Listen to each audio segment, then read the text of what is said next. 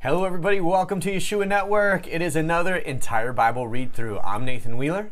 I'm Alex Lvovsky. Woo woo! 2 Samuel 17 through 24, finishing up the Samuels. Pretty blessed. Thank you guys for putting in the time to read, and your comments were amazing as always. And I thank the Lord for you and your contribution to this channel and this network, and also the work that you do for the entire Bible read through blesses us all. So thank you guys very much for everything that you do and for being here. I hope that also the message of these chapters really speaks to you, and I hope that the Lord is moving in you and increasing you every day. Hallelujah.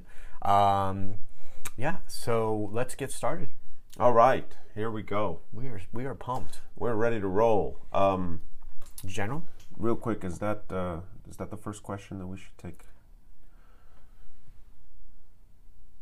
Oh. Where do we go to the next one? We can. Eddie Okay. Hernandez says, I have a question. When we say amen, I thought it meant true. So who is amors? Well, amors doesn't mean amen. Amen is, how they say it. But amen means I am in agreement, or so it is so. Like it's like a way of saying I'm in agreement. So that's what amen means. Like with all my agreement that I could offer up, may it be so in the Lord. Like that's what amen means. It's kind of cool, actually. Amen. Amen. Amen. Right? Okay, first question, or second general question, can do. I don't understand why so much killings, murders, and death. I'm also having a hard time understanding what I'm reading. A good many things just don't really make sense to me. I'm not sure if it's the way it's written or how they used to talk or what. I always seem to be confused when reading the Bible, and it gets a little frustrating. Do you have any suggestions? I don't want to get discouraged from reading, but sometimes it's really hard since I don't really understand.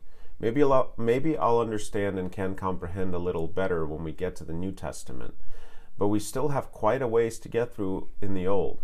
Again, I don't want to get discouraged from reading. Your Sunday read-throughs and meetups here have really helped, but when I'm reading during the week, I get so confused and don't understand a lot of what's happening and going on. And again, why so much death and killing? Thank you very much for giving us your time and wisdom, Alex and Nathan, as well as the rest of the group too. I'd be totally lost without all of you. Amen. Well, go ahead. You got something? No. You took a breath. I didn't mean to cut you off. Well, Candy, let me just tell you first, it's completely normal what you're experiencing. Yeah. That, I think, is the first thing to say, which is why the entire Bible read-through is happening and in the manner it is happening. The thing is a lot of times we read something in the Bible, and this may not be what you're talking about, Candy. It might just be me. But I remember the first time I read the Bible pre-believing, pre-being a believer. And I was reading through it, and I thought a lot of the same things that you're saying. Like, well, if he's God, why are they all killing each other? Why are they falling away so fast? Why are they giving up on him so fast? If he's their God, this doesn't make any sense. And it would confuse me. And the thing I think that happens is that because we don't like what we're hearing, we actually think that we're confused. But I think that in reality, you're getting it. I think your confusion isn't always that you're not understanding the words. I think it might be that you're actually not understanding the people or the scenarios. Why do people kill?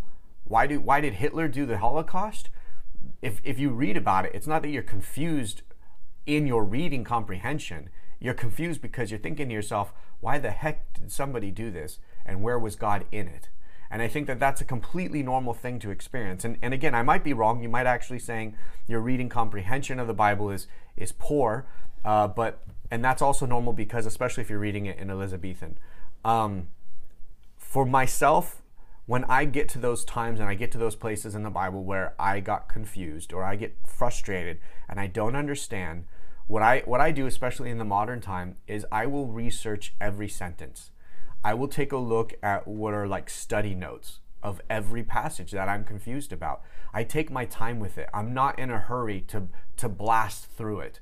And so when you do this, you kind of will learn the language in a weird way, right? You notice that? So there is a language. There's this Elizabethan language, but then there's also like this Hebrew language, and you get to actually learn the culture of how the Bible was written. Like, what's very strange is that the Bible has a voice. As in the professional writing world, you can tell when somebody else has written another book or different chapters of a book because the voice of it changes, and you can kind of pick that up the more in depth you go and the more you kind of research the things you're confused about. So that's my only 2 cents. Does that make sense? Yeah. I think also when you look at the people we're reading about, why so much killing and why so much death? We're reading about kings, we're reading about leaders of nations. But they're not nations like we have. They're literally nations with wooden and mud huts, like nations. Maybe some stone, But I mean, how are they in any way, shape, or form worse than the killing that happens in the modern world or used to happen very shortly, like you just mentioned, World War II? Leaders of nations get together and annihilate and have wars and annihilate one another. And then power centers, like right now we're reading all about the drama of being a king. Everybody they're either trying to kiss the king's butt, or when they figure he's not the king anymore, they're going to try and kill him and be take his throne. So it's like this, the reason why this extra drama is it's power dynamics, right? This is unfortunately what people are going to do when left alone and given any kind of earthly power, which is one of the reasons why the Lord had said to the Israelites, you don't want a king. Believe me, you don't want a king. This is not going to work out well for you. So, yeah. So now as far as, so that we're reading about the most dramatic aspects, worthwhile telling of the story so that we can glean from those. But then there's books that don't touch any of that, like Ruth. Remember how nice it was to read that, and we're like, oh, finally, a book about people who do right and do well, and they're humble and they're meek and they're this and they're that. And you realize, okay, that's still a large percentage of the world is that way, and even in these ancient cultures. But about not understanding, I think I agree with you 100% in that sometimes we read it, it says what it says, and we can't figure out why the story went in that direction, or why would this be the case, and we figure we don't understand. We misread or whatever. So slowing down is literally a must. We have to do it because we're reading together, and it really does help when you read with someone. It does. Both of you kind of, or if you're in a group, everybody participates in stopping when someone or something is confusing, or someone is confused. And then if both people happen to be confused about a passage, then it's extra gravy because everybody attacks it, and starts to try and figure it out and discusses it and all of that. So we get that it's harder to do alone. When I first read, my first time reading of the Bible, even as a believer, I was also a little shocked and slightly, I wouldn't say put off, because I was like, where's all this going? Well, I knew where it's going. It's going to Yeshua, so I guess it makes sense. Like, look how dramatic the solution to all of this is, right? So I knew where it was going, but I did notice, like, just constant, people are getting killed, and the sin and the falling away. It's just relentlessly... It breaks your heart. It breaks your heart. Yeah, and we actually read that in the comments today. There's people who have said, or they've written me in emails at least recently in the last few weeks, saying that, it's so sad to see how they fall away or how quickly they fall away. I know I read that comment somewhere. Somebody had just written, said, and it's amazing how quickly they seem to fall away. You also have to understand, though, too, when we say quickly, we're reading like, and there was blessing and there was thing, and then the man took the horse and he, whatever, and like, it's like the next 40 sentence. years have gone by in those sentences. Yeah. So, and it's not like we don't quickly stumble ourselves, I don't think. Yeah. We have plenty of experiences being captured on video in this series of us, saying something out of line or maybe being too funny or whatever. So, yeah. Well, Candy, I see you're talking here. I'm stopping on every line, and most of the time I just can't figure it out, and it doesn't make sense. All right, well, another thing you can try and use is if you've got eSword, you can try and download other versions of the Bible, which you got to be careful because sometimes they're totally inaccurate.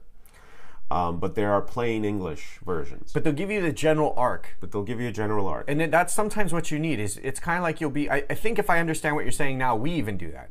Yes. Yeah, we do that. So just so you know, we do that. We'll read the King James, and I grew up reading Shakespeare. So I'll read the King James and I'll understand what it's saying, but I'm like, well, which is it?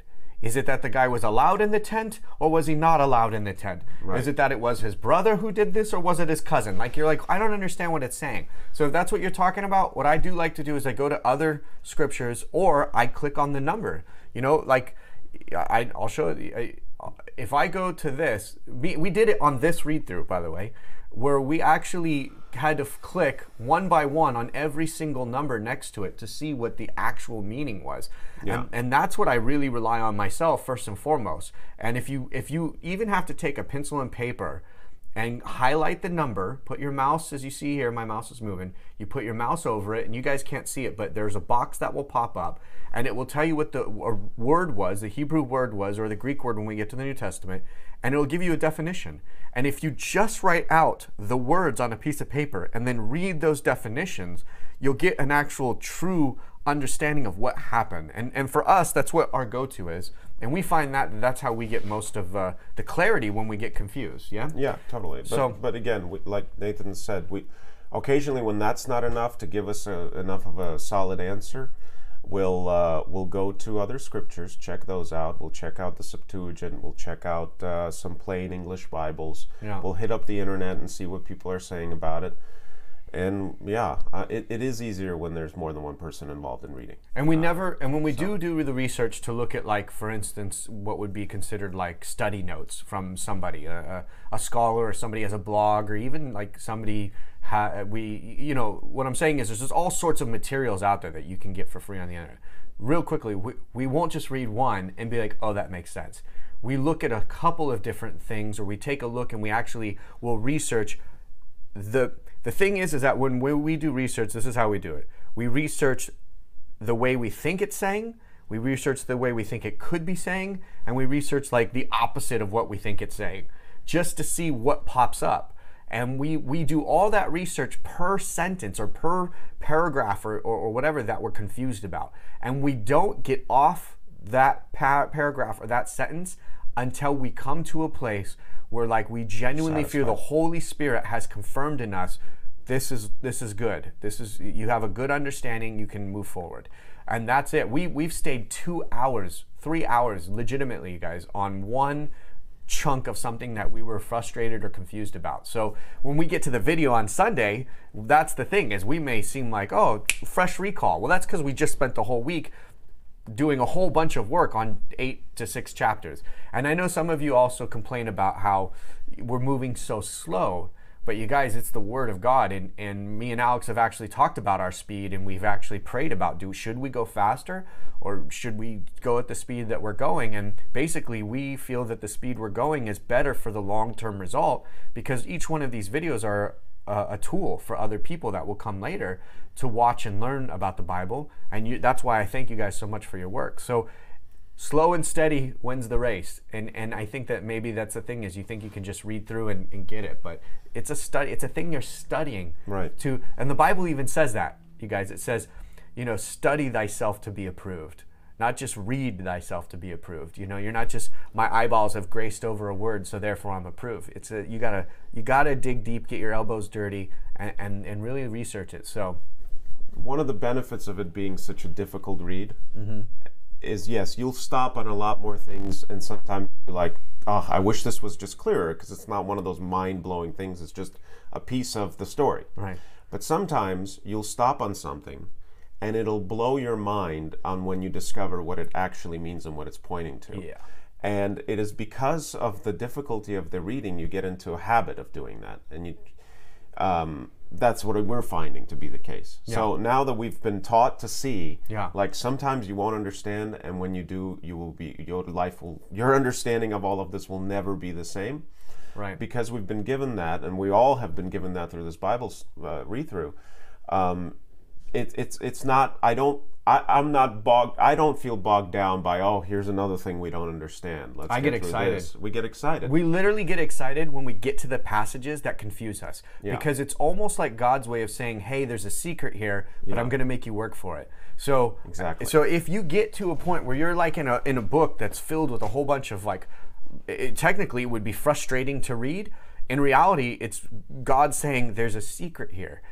All these, like, every single time there's ever been a really confusing, or something's not worded right, there's been an unbelievable revelation for us, at those points. So that's another thing too that I have found that I think kind of has been the reason why this whole the Bible read through and the way we're doing it, and the reason why I'm so I'm so adamant about people reading the Bible for themselves was because I studied all these other religions before getting to the Bible, and I had to, you know, research their culture and research what part of the world were they in, what was the buildings like, what was the food like, what was the clothing like. I would do all this research when I studied these other religions and these other faith systems and stuff, that by the time I got to the Bible I already had those habits. And so it's when you read the Bible that way and you're not in a rush and you're literally doing it because you want to know, if you kind of relax about it, it becomes fun. That's my big long point, is that there is a joy about actually discovering it and doing the work. It's just a very long journey. Yeah. It's a very long meal. It's you know, there's millions of courses, I guess. And I'm glad to be reading so many people saying, or please don't speed up, you have the right speed. So good. We're glad that other people feel the same. Candy, again, we're giving you pointers, we're giving you our ideas, and we may sound like we figured it all out. Yeah. But the fact of the matter is, your experience of reading a Bible is exactly the same as everybody else. Yes. Including us. And that's why this is here. That's why we're all doing this, so that hopefully we can ease each other's frustrations and help each other see and understand more. Yeah. That's really it. And as many times as I've read the Bible, I tell Alex, this read through, because we are going so slow and because we are accountable, because we're all sharing information. Like, I don't know about you guys, but for us, for sure, I think I can speak on your behalf on this because we talked about it, is that we aren't reading it to just be fed. We're reading it because we're like, what is going to come up in the conversation? What is going to be asked on the video? What, on every single sentence, we're not only looking at it as what the Bible is saying, but what is somebody going to question about this sentence? What possible question can come up on this sentence? And therefore, we're looking at it with like a finer tooth comb than I've ever looked at it before. And the amount of growth and understanding I've had on this read through of the Bible is almost like so much that it's like I've never read the Bible before.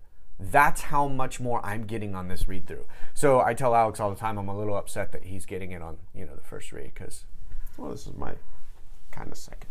1.5. 1.5. Yeah. So it's normal, is all we're saying. We're trying to encourage you. We give long answers. So Tiffany, real quick, have you watched The Bible Buried Secrets? My friend did and says that it states that the Bible isn't as accurate as it proclaims to be. I told her not to believe everything that's out there, as this could be an atheist that made this video trying to pull people away from God. Any thoughts? Tiffany, your instinct is right to basically say, hold your horses. Why is this Bible Buried Secrets video, film, whatever, suddenly the authority on whether the Bible is accurate or not accurate, right? Anybody could have an opinion. Most of the time, I'm just going to chime in real quick. Go ahead. Most of the time, I'm going to say 100% of the time, I've ever had anybody bring me something about the confusion of the Bible, the inaccuracy of the Bible. It was always the English version. I've never had anybody bring me up to this point in my life saying, hey, this is what the original Hebrew text says, this is what the original Greek text says, and it doesn't make sense. It contradicts itself. It's weird, or it doesn't make, like, I've never had that happen. And anytime somebody's brought me something where it's like, oh, but it says here it was 10,000 horses, but over here it says it was 40,000 or 10,000 chariots, and over here it's 40,000 horses. And I was like, yeah, but in another passage it says each chariot was pulled by 4 horses. So now you understand why there's 40,000 horses and 10,000 chariots. Makes sense. So like, these are the things that, like, most of the time that I've noticed, it's an English problem or a translation problem of the original. It's not the original. So that's why we push that so much here. So, but I haven't seen it, to answer your question. I will check it out, but I mean, we're into 2 Samuel, and so far I trust the Bible. Yeah. I mean, so, you know, I mean, yeah. I like this. Sandy Vickers says, what's the rest anyways? I think we will be sad when it's done. We're never going to be done. Once you're done with the first round, you're going back for a second round. Whoa, yes. Come on. Amen. All right, here we go. Okay. Priors. Doreen Anderson saying, just comment from 1426 regarding Absalom's hair. Whenever he cut the hair of his head from time to time when it became too heavy for him, he would weigh it and weighed about 5 pounds. Wowzers, how is that even possible? No wonder his head got stuck in the oak tree. It's true. Very funny. Yeah, I don't know how that's possible. That boy had some hormone growth in him. It's got to be just a testament of, like, what it says about his perfection physically. Like, there's got to be some supernatural thing going on with this guy. Yeah, he's got to be having, like, something about his hair. Maybe the Lord gave him his hair to tempt him to be, like, praised by other people. Yeah, I mean, like, exactly. I mean, he plays the role of being, you know, Adonis or whatever for the Hebrews. Mm-hmm. He plays the role of being the biggest movie star you can imagine, where everybody would fall away from following the righteous anointed king who slays giants and go after this guy because he's just so darn good looking. Yeah. Poor guy. So, boy, I'm glad I don't have that problem. I mean, even if the 5 pounds is an exaggeration, guys, we certainly know what they're saying. Yeah. Right? Okay. It may not be, though. May not be. That's the weird part, is like, there's never that it exaggerates for the sake of making a point. Remember, too, though, there was a guy in the Bible who was so hairy that when his brother put on a goat skin, his father thought it was him. Exactly. So we don't know what kind of, like, hair situation on people was there. So you get what I mean? Right. We don't know. Maybe he had that gene in him where he was like a werewolf looking dude. So right. I mean, legitimately, maybe he thought that was handsomeness. And listen, if there's 6-fingered, 6-toed giants, yeah. If there's donkeys that talk to prophets. 5 pound hair is 5 pound hair, possible. You know, snakes turn into stabs and vice versa. Yeah. Let's not trip over the 5 pounds. Okay. But we agree. It's a pretty miraculous thing. Yeah. Okay, Linda Eli, throwback to last week. I know we talked about the death of David's child with Bathsheba because of David's sin, but then I noticed this week that under Mosaic law, Deuteronomy 24:16, it was illegal to put children to death for their father's sins. Not that God is subject to the same laws as we are, but I thought this was interesting that his sin was handled this way. And so, you know, I think I'm going to go ahead and read an answer that somebody posted to Linda because it was so good. Awesome. Silmu Hiltonen, I hope I got your name right if you're listening. New person to the group. Yeah, so welcome. Or at least new to commenting because yeah. we would have remembered a name that we can hardly pronounce, right? I read the passage, 2 Samuel 12, and got the following. Nathan came and rebuked David of killing the living husband after taking his wife for himself. Now David says, I have sinned against Yahweh. And Nathan says, he passed by your wrongdoing, meaning those sins are forgiven. Mm-hmm. Only after that adds he that because you enabled Jehovah's enemies greatly blaspheme him by this deed, you will also this son born of this deed surely die, which is totally in accordance with the first words that Jehovah Elohim uttered about surely dying in Genesis 2 to Adam. The day you will eat of that tree, you will surely die. By eating of the tree did Adam give dominion given to him by Elohim of the world to Satan, and so did also David. He gave Jehovah's enemies power and cause to take over and blaspheme Jehovah. This is why the son born of this deed had to surely die. In Hebrew, the wording is the same. In Genesis, mot tamut, and in David's son's case, mot yamut, where the first word mot is said to be infinitive absolute, and the second word carries mark of person. In Genesis, tamut, 2 PMs, and 2 Samuel, yamut, 3 PMs. I hope that does not mess you up more. Well, Silmu, that's a great answer, and obviously you're looking at, again, the Hebrew to get full understanding and to figure out how to differentiate between God saying, you know, under Mosaic law, children will not be executed for their father's sins. And you're bringing to the point that that the child didn't have to die because of the father's sin, which was forgiven. The child had to die because he was the cause for the enemies of God to blaspheme and say, look what your anointed had done. And so... Does that make sense? Yeah, I hope that makes sense. Linda. Also, the thing is, too, is I perceived the child's death, and this sounds horrible. You got to remember where he's going, though, you guys. You got to remember where the child's going is much better than this hellhole, and much better than the realm in which people are killing each other, sons are overriding their power to try to take the throne sooner than they would have otherwise. I saw it as a grace, because the child would have been a bastard child. And a bastard child has no place in Israel. Like, he's never going to be accepted. So I saw it as God also showing grace on the child. And we'll get to why that's grace later on. I mean, we could go on to it, but we will read something in the Bible that for those who die in childbirth, or those who die as babies and things like that. I perceive that there's a passage in the Bible that it has God has a special plan for them. So I think we'll cross that road when we get there, because I don't want to get away. Get in front of us. Somebody left a good comment live here. I love this. Avia, am I saying your name right? Avia Feeney. Just the fact that we are confused sometimes but want to understand shows how hungry for growth our hearts are. Amen. Amen. Exactly. Praise the Lord. So the fact that we're reading despite the difficulty is a test in this day and age. Yeah. Is a testament to the power of the Lord. I mean, come on. And we do this too. Mikai Whitfield Vargas says, I think that praying and asking the Holy Spirit to reveal it can be very beneficial when you become confused. Amen. We do that. I failed to mention that, so thank you very much, Miki, for commenting on that. We do that. In fact, it's so autopilot kind of for us that, like, maybe that's why we never mention it. But you should definitely ask the Holy Spirit to give you understanding, and because the Bible even says that the Holy Spirit is what gives understanding. So if you pray before you read, I have noticed that it seems like those readings are really blessed, and that you just get really hit with a lot of growth. Let me put it that way. Yeah. Hallelujah. And we need the help. I mean, despite the tools we have just talked about and and all of these different versions, it's still just information. We need the help of the Holy Spirit to let us know when and what to really vibe with. And sometimes you'll hit stuff that'll really mess with you. Yeah, like we were talking about. Yeah, so you'll read something in the Bible that actually, like, you almost like have to stop and in a weird way, like, mourn for the person.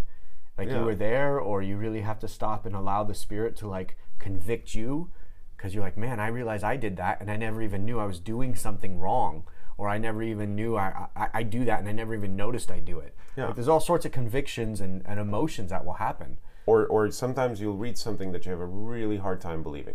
Just a really hard time believing. Yeah, challenge your faith. It'll challenge your faith, and those are the moments where you need the help of some strength, not of your own making, that keeps you in it and pulls you through and helps you wait to receive the answer when the time is right.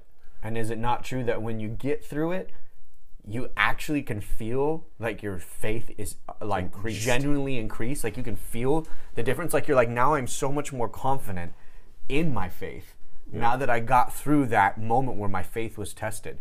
And that's an amazing thing too that we get from reading the Bible and reading challenging parts. So all right, thematic. Amazing. Yeah, it is amazing. Jill Cutler Higgins, unrelated to chapters, but David and Yeshua born in Bethlehem. Any coincidence or references to this? Yes. Yep. It's prophesied that the Messiah would be born in that part of the world. So we will get there. Yeah, but yes, absolutely. April Inglis, I'm wondering about the genetics of the giant 6 fingers, 6 toes, and this from the time of when the fallen ones. Is this from the time when the fallen ones came to earth and had relations with women? How much of the DNA is in the human race now? Were they a different species, weren't they? But now those in Yeshua, we don't have that in our DNA now, do we? The blood of the Lamb cleanses and alters very deep. Those are all very deep questions, some of them about mysteries we can only speculate about. Because Noah's sons married outside of, like, the Noah family, it is the theory that they carried those genes. That's how they got past the flood, if you will. They were gene carriers of it, right? So that's how now we have, like, the super large folks that were of the time of the pre-flood people. Is that living in us? There's a chance. Yeah, I mean, we see some large folks today. We see people who have mutations. I mean, is not a mutation also possibly it's a genetic mutation. It's just a genetic thing. So the thing about genes also is they're finding that genes change throughout your lifetime, and certain your own genes, and so based on your experiences. So genetics aren't like set in stone and that's what you're going to be. Your genes are actually like a computer code of everything that you are, at least in your flesh. And what you eat. And so those do get passed on to your children. And genes activate and deactivate throughout a lifetime in an organism. And humans have a tremendous amount of inactive genes that point to species that are not human. For example, there's reptilian DNA. Or fish or bird. And stuff like that. And that now we can jump down those rabbit holes. I was going to say, are you about to go down a rabbit hole? It was very close to jumping down a rabbit hole, which we're not going to do because there's so much to cover today. But maybe there'll be a video one day we can do a discussion about those specific rabbit holes and how they may relate to Genesis and how they may relate to even the Garden of Eden and the snake. Yeah. And following your last question here is, or your statement, the blood of the Lamb cleanses and alters very deep. I would say absolutely yes. I would say since our DNA can change, and I think it's every 7 years or something like that, that our DNA can absolutely be changed and so forth. I mean, when you have the joy of the Lord in you, your body is healthier, your mind is clear, you're more relaxed, you don't have so much anxiety. You're a different person. So when he says that you're a new creation, I take that as both literal and and symbolic. That we're a new creation in his eyes, that he doesn't see the sin and the old person we were before because we died through the baptism and we're born again. But also, I feel like a new person. It's amazing. So yeah, hallelujah. Doreen, how are the women able to give birth to those big babies? Well, they probably were just normal-sized babies and just grew very large. Yeah, like Shaquille O'Neal didn't come out, 22 pounds, 50,000 ounces. So. Maybe he did. I don't know. I read a thing where he was like a normal-sized baby. He wasn't like a huge, ginormous baby. Right. Stephanie gives a great comment here. Stephanie Lemasters, real time. I've read things months ago that I was confused, and months later, I was revealed in a situation. Happens all the time. Mic drop. Come on. That happens all the time. That's been happening throughout this whole thing with us. Booyah! Totally agree. Yep. All right. Oh, look at that. Kim Canardi. Our cells are 100% replaced in 7 years. I think that's what you're thinking. Yes, thank you, Kim. That is what I was thinking. But our genetic code also changes, though, yeah. It does change. Especially depending on what we put in our body or what we're around radiation. Yeah, and what activates and doesn't activate. And mind over matter. It does have... Your outlook on life does have an effect on your genetics, believe it or not. And Ricardo, you are correct. Not that this matters, of course. But it kind of does in the sense of being born again and allowing Yeshua to change us. If you knew that you were changed not just in your mind and not just in your spirit, but even your body is changed, I think that's pretty miraculous. I think that's a pretty wonderful thing. I feel good about that. I feel good about knowing that the Lord has changed. I mean, look at me, you guys. When I was saying no to ministry, over 5 years, my health was decreasing till the day that I basically flatlined. And then I said, okay, I'm not fighting God anymore. And every year since, I was like, all right, Lord, what more do you want? What more do you want? What next do you want me to do? Or if he puts something on my heart, I stop fighting him. I'm like, all right, I'll do it. And my health has increased tremendously. I am healthier today than I've been in 12 years. That's crazy to think about. I'm older. I'm stronger. No, just kidding. You get my point? Your biceps are growing. By faith alone, your biceps have increased. What? Oh, am I pushing it up? My bad. Sorry. Oh, I was going to say, they really did grow. Elizabeth, I want to answer this. Elizabeth Starr Westwood, not specifically Samuel. You may have already covered this, but I'm struggling with this reading and comprehension, still in Deuteronomy. See, not alone. I was fine in Genesis and slowly went to confusion. I'm not sure why. I haven't had a life-changing experience with Holy Ghost, but more so, have lived with steady faith and belief. Little jealous of Alex. Don't be jealous of me. And how he's picking this up like he is. I think you said you're fairly new to the faith. And I definitely feel a bit discouraged that I'm not digesting it on my own, although I feel so blessed hearing everyone else's contribution to the reading and so awoken. Thoughts? Maybe my age is limiting my understanding a bit. Thanks. Okay. Well... Go for it, bud. First of all, I had no... This is a... We don't want to create an expectation that every moment is going to be an aha moment. And we don't want to create the expectation that every time you get an aha moment, it feels like God has just shown up in your room and there he's standing. That's how we describe it because we get so excited. Because I think by nature I'm a skeptic. And I think by nature Nathan is a skeptic. In fact, that's totally true. You get to be proven by how much he studied to try and get to the truth. So being that we're by nature skeptics, and being that we're reading this thing with like, yeah, really? This X 1,000-year-old book is really gonna, there's a part that's like, I'm still in doubt. You still have to convince me. He is. Well, the approach is one where we're not gonna give it a free pass, right? We're gonna attack the things we don't understand.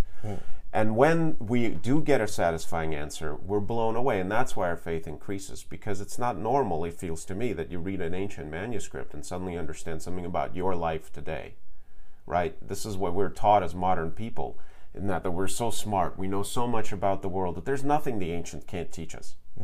Or there's nothing they can teach us, that everything they know, we already know, and we've already went far beyond, and that's just not true. We read the Bible and nothing new under the sun. It's confirming itself. Right. So, Elizabeth, you know, don't... There's something that me and Alex share that it's funny, I was waiting for him to talk about it, but it's something we've talked about, and I want to say this, that I think one of the greatest gifts the Lord ever gave me for reading, remember, if you guys know my story, I was so bad at reading when I was a kid. They tested me for 2 days in the hospital to find out if I was mentally retarded or if I had autism, legitimately. I was so bad at reading and I had the worst reading comprehension that they tested me. I lived in a hospital for 2 days, and they had wires to my brain, and they made me wake up and sleep in the night, and they made me like do things and draw things. It was like I was crazy, and I was like, whoa, madness. Wow. But the thing that taught me really, really how to read outside of Shakespeare, the thing that really allowed me to have the reading comprehension I have and to see things the way I see it, is actually reading movie scripts. Because when you read a movie script as a director, specifically as a director, is that you don't read it as, what is it saying, what am I to learn? You read it and you say, he's standing in a room, and immediately you have to fill every single inch of that room in your head. And you have to, what is he wearing? What does he smell like? What is his emotion? And as soon as an actor, you ask yourself, what is the emotion of that the person is going through? You have this backstory you either have to find the truth of, if it's like based on a real character, or you have to create it. And so me and Alex both come from that background. We were directors, we are actors in the film industry for many, many years of our life. We have that, our mind when we read, we don't read like how I think most people read books. We read like as if it's a movie script. And that I think also helps a lot. And also Alex isn't reading it alone. So let me just say that we read together. Literally, we meet up and we read it together. So and we bounce ideas off each other. So that's the thing, is if you are reading it alone, guys, and you are getting frustrated, that's why I'm talking about the meeting up in real life, the fellowship in real life. It's next level. This Bible read through is in my opinion the best formula that I have ever found. Not maybe that can be created, but I have ever found for the internet fellowship of reading the Bible. I've never seen anything like this before, and the dedication of so many people coming together to contribute. But could you imagine it in real life, where you all got into a room, you all read out loud together in the room, real time, and when one person had an issue, nobody moved forward as a group on that passage until everybody in the room was like, we get it. Could you imagine how powerful that would be? So me and Alex have that with 2. Imagine what it would be with 100. So anyways. And real quick about this, the attacking it or reading it as you would a movie script or a play. Yes, we're used to doing that, and yes, that all the details that are absent from the script, which they have to be absent, by the way. That's one of the things they teach screenwriters. Don't give us any details that we don't need to give us. Mm-hmm. Give us the bare basics. Give us the dialogue. The director can create everything else. Our minds are easily able to accept such a scenario and build reality out of it, but this is not to say that we're making things up as we're reading the Bible. Yeah. When we are missing some form of detail we crucially need to have, we'll start doing research, obviously. Yeah. But then when our minds are able to quickly come up with something satisfying for both of us, we consider that to be a bit of a holy experience. And we're just encouraging you guys that if you find somebody, read with you. That'd be awesome. It's a good contribution. That's what we're trying to say. Yeah. Okay. Somebody's asking, have we started the study yet? Yes, you guys, we started the study. We're on 2 Samuel 17. Or did we read all the other ones? Yeah. This is it. Yes. Okay, good. Yeah, we're on 2 Samuel 17. Okay. So, Rudy Barlan. All right. In 1623, we read that, quote, the advice of Ahithophel gave was like that of one who inquires of the Lord. However, in chapter 17, 1 through 14, after Ahithophel gave advice to Absalom, Absalom did not act right did not act on it right away. Instead, he wanted to hear what Hushai the Archite had to say, which is what Absalom ended up following. It appears like Absalom's double-minded.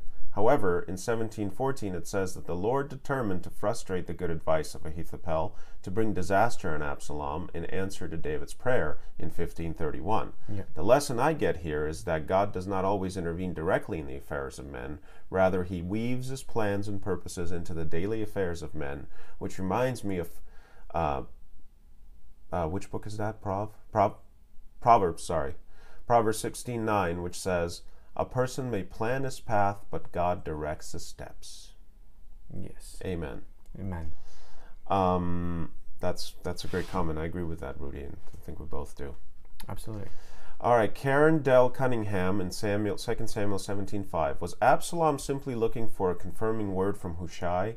If he received a word from Ahithophel as equivalent to a word from God, and the plan pleased him, he still must have had doubts, in that he sought further advice from Hushai. God was clearly in control throughout all of this political intrigue and maneuvering, as a clear answer to David's prayers in 1531 shows up in 1714. Yep, same comment basically as Rudy. Rudy, yeah. sorry.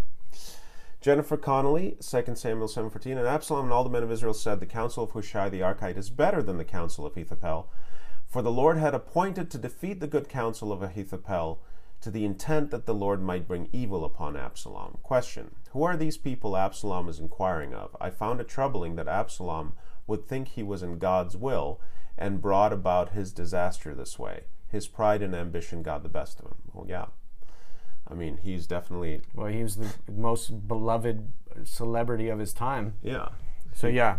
His head grew bigger than his head of hair. Oh, his head was so big it got stuck in the trees. Maybe that's why he had so much hair. Maybe it was actually, alluding to the size of his noggin. It must have been massive, right? Yeah. Did you notice? I've always heard this, that movie stars have big heads. They do, actually. Literally big heads. You have a big head. I have a little head. I wouldn't be a very good movie star. Yeah. There's a few that have little heads, but mostly they have big heads. Yeah. Anyway. Biggest head I've ever seen was Quentin Tarantino. The guy has the biggest head of any person on planet Earth. Swear. His head is so big that the first thing you notice about him is that his head is big. Yeah. I mean, it's huge. Huge heads. I don't even know how they make hats. He has to have hats made specially for him. Anyways. That's funny stuff. So back to the question here. Yeah. Where were we? We're here. Yeah. The question was... His pride, ambition got the best of him. Who are these people Absalom's inquiring of? Well, Absalom had obviously a whole group of worshippers, you could say. A whole group of his entourage. Well, it started with his 50 troops. So remember, this is how it all starts. He was banished. He comes back. But because he's not able to actually interact with his father, he has no power and no respect amongst the people because he's the banished son, which means that there's no chance of him ever being king at this moment. That's why he does the thing he does with... This is why you're supposed to get sleep before Bible readings. What's his name? He was David's... No, Moab. Roab? Roab. Yeah, Roab. There you go. That's it, Roab. Is it Roab? Yeah, because I said Moab. It's Roab. So okay, Roab. So his right-hand military guy, right? The guy who's always there, and he's the one who was always constantly vouching for him. Anyways, he burns his field, right? And he says, "You got to get my dad to let me see him." Why? Because he knew if he got his dad to see him, he would give him the blessing, he would kiss him, and he'd be prince again. That is when he takes his princehood, and he's able to use that to get 50 soldiers. And those 50 soldiers are his entourage. They follow him everywhere. He decides how much money they make. He decides how much they eat. He decides if they go on vacations or not. He treats them really well. And remember, too, he's the envy of every man, woman, and child in the land because he's so handsome and so charismatic. And then he starts to give advice. He stands outside the palace walls, if you will, and he goes, "Oh, are you going to see my dad for him to help you with a problem? Oh, just come to me. He doesn't even have time for you, but I do because I love you." Mm-hmm. And then he kisses every single person who brings him a problem. So he rewards them for having an issue. And so this is how he builds his entourage. He basically is really like the first sign we see of a politician in the Bible.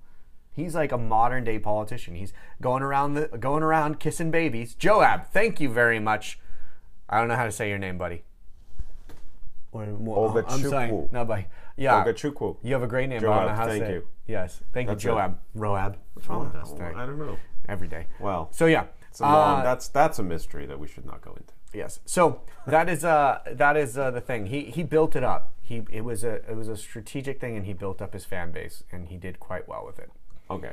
He'd have the most Instagram followers if he was alive today. Yeah, I mean, for sure. For sure. Jill Cutler-Higgins, hey guys. Oh, sorry. Can you explain why Ahithophel committed suicide? I understand that he realized his counsel wasn't sought out, but that is pretty dramatic to just do yourself in, Samuel 17. Yeah, I have some ideas. I mean, Ahithophel was counsel to King David. He switched sides, betrayed King David, and thought that Absalom would become the most powerful king now, the king, and he's going to be this king's number one guy. Right. And when this king rejected him, he had nowhere else to turn. He didn't feel special anymore. Yeah. And he also felt like the Lord wasn't talking to him anymore. And that's all he was. He was the guy who gave counsel. He gave counsel. And he felt like the Lord abandoned him for probably picking the wrong guy to follow, which he did. He picked the wrong guy to follow. So it's a shame. And maybe it also is a sign, too, that he had an ego problem. Maybe, sometimes people who have spiritual gifts think that they're extra important because the Lord has chosen them for a spiritual gift to flow out of them, and the person actually takes credit or feels that validates the value of their soul over somebody else's soul. And so that's not the case. And so I think at this time, why would he commit suicide? Because he messed up one time. Why didn't he repent, return to David, and allow David to choose his fate, since David was his real king on earth? Or even just repent to God and try to cleanse himself of that. I think that the suicide shows that his perfect relationship and his perfect counsel over the years got to his head. That was why he existed. Yeah, that was. And when that was rejected, yeah, he felt not necessary to exist anymore. Yeah, it's very sad. In that way, he's a lot like Judas. Yes, at least a lot like Judas. In his faith. Except Judas was kind of betraying him the whole time, though. Yeshua says. Right. He was like the purse guy, and he finagled the money. Right. Just in his end, he's a lot like Judas. Yeah. And Judas betrays Yeshua. Ahithophel betrayed David. I think it also plays in. Let's bring the Yeshua in thing really quick on this. I think it brings in also another point to Yeshua. Yeshua was the most anointed, obviously, total anointing. He was total power. He was total authority. And he submitted himself to be the servants to the others. He was the one who cleaned their feet. He was the one who allowed them to eat when there was only so much food. Like, he was the ultimate, not only in gifting and power and authority, but also in humility. And I just think that this is actually a really good thing to see, that there are many people who have a lot of gifts in the body of Christ.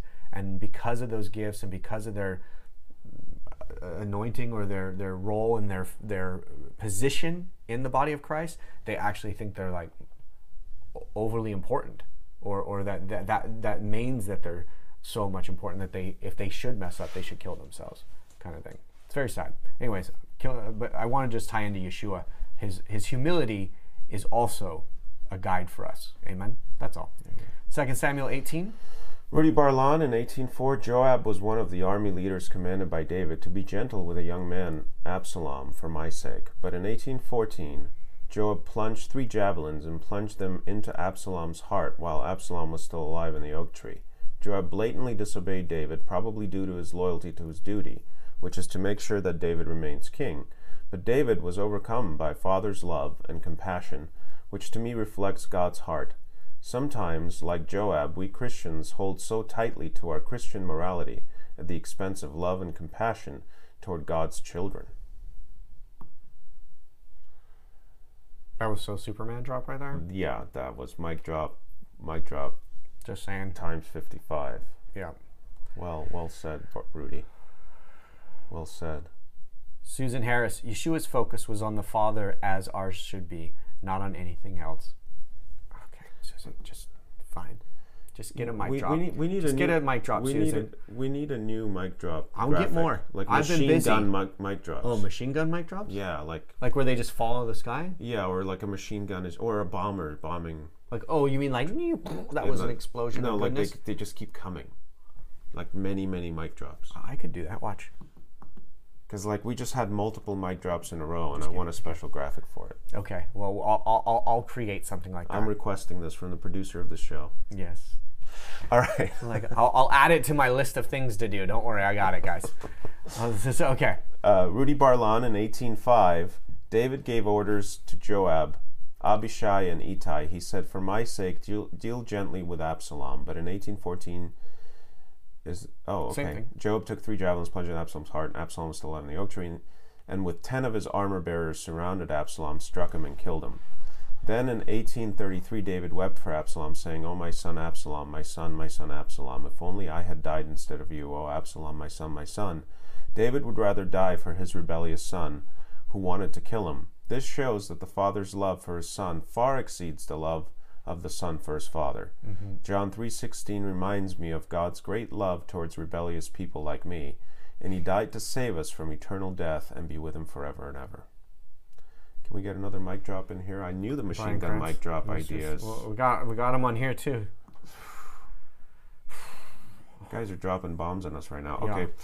Rudy Barlan in 1808, it says that the forest claimed more lives that day than the sword. This really puzzles me. I cannot think of how God used the forest to kill people. God killed his enemies with water, with fire, and with his angels. I know that Absalom got his hair caught in the oak tree. Did the other trees in the forest also catch the other soldiers? Maybe. It could be that the soldiers got lost in the forest and died of hunger. This seems plausible since they did not have any compass then. Regardless, this tells me that God has his entire creation at his disposal to accomplish his purposes.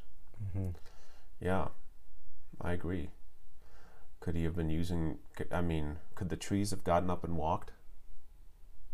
He's God. If you have, Yeshua made a tree walk. If you have the faith of a mustard seed. Well, so maybe that's what it was referring to. Maybe the trees attacked him like, trance and like Lord of the Rings. Maybe that whole legend about trance came from this moment. This.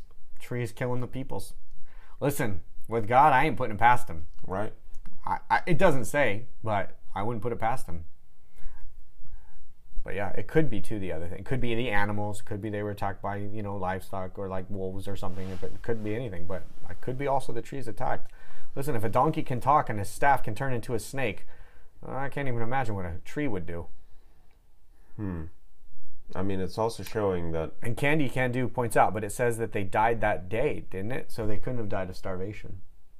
I think the trees did attack. I'm going to be honest. My conviction is I think somehow the Lord used the trees to attack them. I'm feeling that right now too, just because it literally just came up. We started thinking about tree ants and all that stuff. And unless he had a pompadour, if you guys know what a pompadour is, like where your hair like goes up, like how did Absalom's hair get caught into a tree? Or like he's riding a horse and like his head doesn't get taken off, but his hair gets caught in the tree? Yeah. Like is his hair like, if it's so heavy, it's not going to be flying up. And it's going to be way down. It wasn't like David's men were a large number. It was all of Israel, basically an entire army of Israel. He's back in the forest again. Against David's men, which were like maybe 600 guys. Again, yeah. With some help. So technically this war should have never been won by David's men, but because the forest claimed the lives of many, it was. Yeah. I think the trees literally attacked people. That's what I'm going to say. I'm actually with you on that, 100%. I'm with you on that. But you know what? Woo! Our faith to a non-believer is foolishness. Oh! Do I get a mic drop? You do get a mic drop. Okay, Ricardo says, maybe I got late. Did you answer this? Is it counting Israel by David order wrong because it implies that he is counting David's people and not Yahweh's people? We will answer that in just a bit. We haven't gotten there yet. We haven't gotten there yet. That's towards the end. Jennifer Carley, what a strange way to get your big head stuck in a tree and hang there. Also, how much would that hurt? You're hanging by your hair on your head? If his hair was as thick as they say it was, it probably would have been possible. Well, yeah, for sure. I think it's also funny that the Vice versa says he got ahead of himself. But should be here all night. He'll be here all night. Sorry, vice versa. He got ahead of himself. Yes, very well done. Oh my gosh. It's hilarious. All right. Yeshua, maybe it was very windy that day. Very true. Could have been very windy that day. Could have been, absolutely. Or at least within the forest, absolutely. All right, Fanus. Yeah, I mean, I'm just thinking about if the trees really did attack, it makes sense that it wouldn't be given glory to. Mm-hmm. Because it would be a stumbling block for believers that did not need to be there at this point. Yeah, I mean, and also the angel comes and gives a plague, and David actually goes and talks with the angel. Yeah, he sees the angel. We have no idea how supernatural the world was at this time, you guys. Right. We really don't. I think the world has gotten less supernatural until Yeshua comes, and then the Holy Spirit comes, and the supernatural came back. Like it seems that there was not really a whole lot of supernatural happening between the prophets and Yeshua. Yeah. Except for what happened with Hanukkah, but other than that, there was not really a whole lot of supernatural. But even that wasn't like a big, huge, like it wasn't trees or angels walking around plaguing people. Yeah. Okay. Faunus Prinzlu, 2 Samuel 18:9. And Absalom met the servants of David, and Absalom rode upon a mule, and the mule went under the thick boughs of a great oak, and his head caught hold of the oak, and was taken up between the heaven and the earth. And the mule that was under him went away. This reminded me of a saying in Afrikaans translated, "Beauty disappear, but virtue remains." It was Absalom's beautiful hair that caused his death. How many of our young people look up to Hollywood stars because of their beauty and glamour, but don't see the virtue or are misled by the lack of virtue, by their lack of virtue? Unbelievable. It's unbelievable how much. Yeah. Yeah. Kim Canardi, as a horseback rider, some horses will purposely run you under low branches. That's funny. And Brian Menning says, other thoughts was poisoned berries. So the food that they were eating in the wilderness, if they ate that day, could have been poisonous berries or food that they could have been eating. That's another one. That's a good one. You're talking about Lord of the Rings? Mm-hmm. Oh, you're asking Brian. Sorry. Okay. Yeah, it could have been poisoned food. That makes sense, too. Brian's injecting sanity into our ideas. Yeah, I know. They could have ate something bad, guys. Yeah. Trees didn't have to kill them. Brian, I want to believe a tree beat them up. Okay, Linda L. Okay. Eli. Where are we? 2 Samuel 18:9-15. Yes. Interesting how earlier it mentioned how heavy Absalom's hair was, and we see here that his head got caught in a tree. I know. Could be that his hair got caught. In verse 8, it mentions that the forest devoured more people that day than the sword. Any thoughts on what that means? Made me think of the Lord of the Rings when the trees were fighting against the people. Yeah. Linda, you're way ahead of us. There you go. I'm super there with you. I got to be honest. I think the trees attacked people. I'm still convinced. I don't even think berries would do it. I mean, why would Yeshua say you can make the tree pick up and walk if it wasn't the case? Right? Yeah, Karen, though, has a good point. Karen Cunningham. Could it be just a poetic way of describing the extreme rough terrain of the forest that just pursuing after an enemy was deadly? Well, cliffs would be that way. Well, I don't know. Maybe I don't really go wandering in forest, so maybe they fell off cliffs. Maybe I don't know. To me, though, the thing is that people that lived back then were pretty hardy people. It wasn't like they were city slickers. Even back then, even if you lived in a town, you weren't really usually a city slicker unless you were royalty. And like you never had to go and pick a single berry. You never had to kill an animal to eat it. Like most people back then were hardy people and they would know how to navigate a forest, and especially soldiers. So I don't know. That's why I think the trees actually attacked, is I just don't see these people being so out of control on how to interact with a forest that they would, like, everybody trips and dies or gets lost or eats poison berries.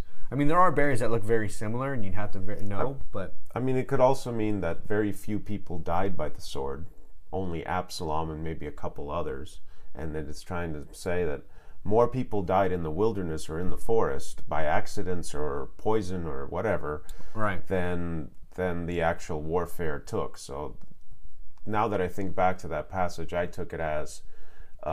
like the whole armies died. Yeah, like the Israelites and David's people didn't go on killing each other like crazy. That God basically brought an end to the conflict by serving up Absalom as quickly as possible to David's men. And once Absalom was killed, the Israelites just said, oh, okay, well, no reason to keep fighting now. So... Sorry. So anyway, but we like the treettes idea for sure. Stephen King, eat your heart out. Yeah. We will follow David, and then the trees start moving and grabbing you. Hilarious. All right, where are we? Jennifer Connelly. Jennifer Connelly, 2 Samuel 18, 29-31. Okay. And the king said, "Is the young man Absalom safe?" And Ahimaaz answered, "When Joab set the king's servant, and me thy servant, I saw great tumult, but I knew not what it was. And the king said unto him, Turn aside and stand here. And he turned aside and stood still. And behold, Cushi came, and Cushi said, Tidings, my lord the king, for the Lord has avenged thee this day of all of them that rose up against thee." Question: Why Joab's son Ahimaaz run out before the Cushimite runner, knowing his father killed David's son? After he beat out the other guy in the race, why did he say there was a great tumult and not tell him the news? Maybe Ahimaaz was, well, if Ahimaaz was Joab's son, if you're right about that, which I think you are, he might have been afraid for Joab, so he wanted to like lessen the blow, and he didn't have the courage to tell the king that Absalom is dead. Also, he might have wanted to be a representative to be there on his behalf before he heard the news. So that way it did, like, you know, if somebody shows up and there's like no representative for the person, you're just like, wrath! You remember, like, exactly like what David did when he was told the story about the rich man who killed the lamb, right? And he's like, this is bad, we will wrath this man. And maybe he thought by showing up, standing there with David when he heard the bad news, he would kind of be like, well, I remember you now, like, you're here in the moment, I love you, I love your dad, let's deal with this. I'm thinking that's why it was. Why he ran out to beat the Cushimite and be there? Yeah, just kind of like dampen the blow so that there was a representative, you know, to like, hey, remember, we're friends, though. We're friends. We're friends. Don't kill us. Right. It could also be that he just was sent forward to not tell David the whole truth. But the Cushimite got there and told him. Yeah, but he didn't kill the other guy on the way. No. If you didn't want the news to be delivered, you would have like killed that guy on the way, you know? Right. That's a good question, though. Honestly, I don't know. And I don't think there's something that explains what his motives were or whatever. Oh, look at this. Jennifer Connelly. Jennifer. Okay, you get Brian Kranz. Whenever there's a report. Did I give you a full one? I'm sorry, hold on. There you go. Whenever there's a report. Two witnesses. Two witnesses. And Kim Carnardi just says, or how he killed the guy who claimed to have killed Saul. Right. Right? Just that whole moment of like, bring David the wrong kind of news and you might just not. That's not going to go well. Yeah. Even if you think you did a good thing, if you did the good thing in a bad way, David's like, off with their head. Maybe Ahimaaz was there to just kind of muddle the waters and not to be so not for it to come out so blatant that Joab plunged 3 spears into Absalom and then they all killed him. You know, maybe Ahimaaz was there to just make a confusion about it. Yeah, I love this. Patty Neff, where do you think the Wizard of Oz trees...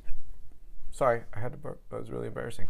Where do you think the Wizard of Oz trees came from? The trees that they threw apples? So many Bible references in the movie. And if I only had a brain... Wait, that was just for me. Sorry. Okay. Well, that's my theme song. It is my theme song. Where are we? We're at 2 Samuel 19. Right? Oh, yeah. Okay. Faunus Prinsloo. Yeah. And the victory that day was turned into mourning unto all the people, for the people heard say that day how the king was grieved for his son. As per Luke 19:41, I believe Yeshua grieves every soul that is lost. That is lost. All Yeshua asks is to accept him in your life.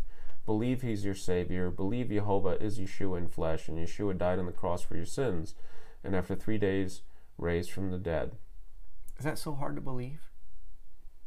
Seems like it. I refused it for 24 years of my life. I agree with you, Fanus. I think he mourns every single person as well. He says he wishes for all to come onto him, so. I agree. Rudy Barlan, 19:2. Instead of celebration and rejoicing at the victory of David's army over his enemies, it was turned into mourning because David was grieved for his son Absalom. This offended Joab. To him, What David was doing is tantamount to humiliating his men who saved his life. Joab boldly rebukes the king and expressed his accusations against the king. Quote, "You love those who hate you, and you hate those who love you." It does appear that way.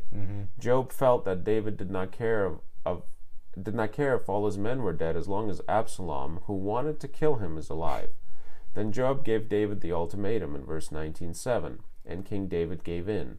In this incident, the Lord showed me that men are incapable of showing love and justice simultaneously. Joab meted out justice to Absalom, but without love. David showed love for Absalom, but ignores justice for Absalom's rebellion. Only God is able to show love at the same time mete out justice. He did this for us at the cross through our Lord Yeshua. He gave Yeshua to us because he loves us so much, and he let Yeshua die on the cross for us to pay for our sins. Hello. Wow, Rudy. Which one? Rudy. We need to send you a gilded microphone, man. I'm just going to give it. That is awesome. This is a true statement that you say. Yeah. And there is a passage that's coming. Is it Psalms? Is the first time it's word? Nothing is more deceitful than men's heart. Who can see a man's heart? Who can reason it? It's too deceitful. So that's another thing too, is like, yeah, David's crying over the very guy who raised the entire nation up against him to kill him. And then the guys who killed him, they're worried that they'll be killed because they saved the nation and they saved his kingdomship. Humans everywhere, even in the old days. Okay. Very good comment. Jennifer Connolly, 2 Samuel 19:6. In that thou lovest thine enemies and hatest thy friends, for thou hast declared this day that thou regardest neither prince nor servants.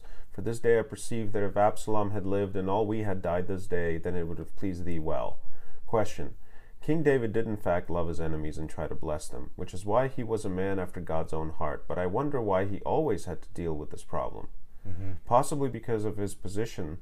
People were always chasing him, but he loved all his pursuers so deeply that they never returned the love. How many who have family or people close to them that have treated them wrongly can say the same? What was up with Joab trying to get someone else to kill Absalom when doing the deed himself, then trying to advise David to show face with the people? Was he trying to help? Was this God's will? Did he have motives? Well, did he have motives? Again, we can't necessarily know a man's heart. I personally perceive that at this moment in the story, Joab is able to kind of step back and see the greater good and see what needs to be done.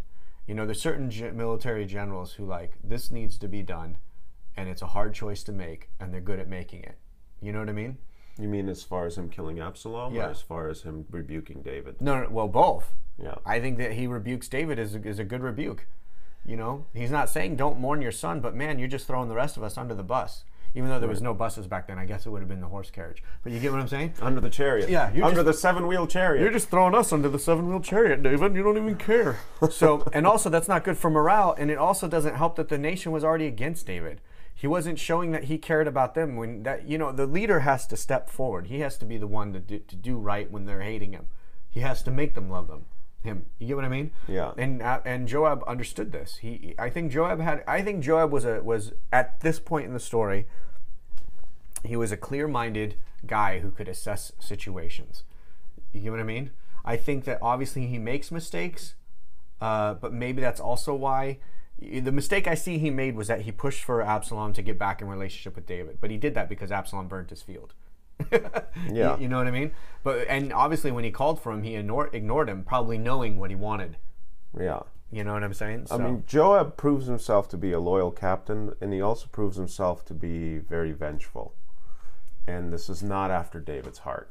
But it's not after David's heart, but is it after Israel's heart? Is it after God's heart? That's the question that's being asked. I mean, I think what Rudy said in the prior comment, really speaks well. I mean, Joab does what a military leader is called to do. He's defending the King David at all costs, And even when King David himself seems to be, in Joab's mind, if King David is oblivious to a threat and Joab feels there is a threat, then it is on Joab to act on the threat regardless of how David may feel about it. That's what Joab takes as his burden to bear. And from certain points of view, it seems quite noble. Yeah. But at the same time, if it was your kid he killed, yeah, you'd probably be like, yeah, "Great, man, you're not my friend." Joab is not allowing King David to be King David. Joab limits David's kindness. He puts limits on David's kindness, and he believes he's doing it for the greater good. But we find out later what happens to Joab because of all of this. Really? What? I just wanted to let people know that there's more about this whole Joab saga than we've read so far. I'm messing. What was I getting? There was another question in there somewhere, right? Well, read it again if you need to. Was this God's will? Did he have motives? He meaning Joab? Yeah. Okay, we just talked about we believe. Oh, yeah. Was it God's will? I think it was. He doesn't seem to get smited for it, so if God doesn't smite him, I think it's God's will. You mean Joab? Yeah. Oh, yeah. And also the fact that it was prophesied to happen. Remember, David was told that his sons would have this happening. Yeah. Somebody did leave that comment, though. I think it was Jennifer Connelly. This whole sad drama with Absalom is a continuance of the curse, or the continuance of David's having to pay for the sin of having Uriah killed for Bathsheba. So that's our understanding of why this is occurring. Yes. Okay.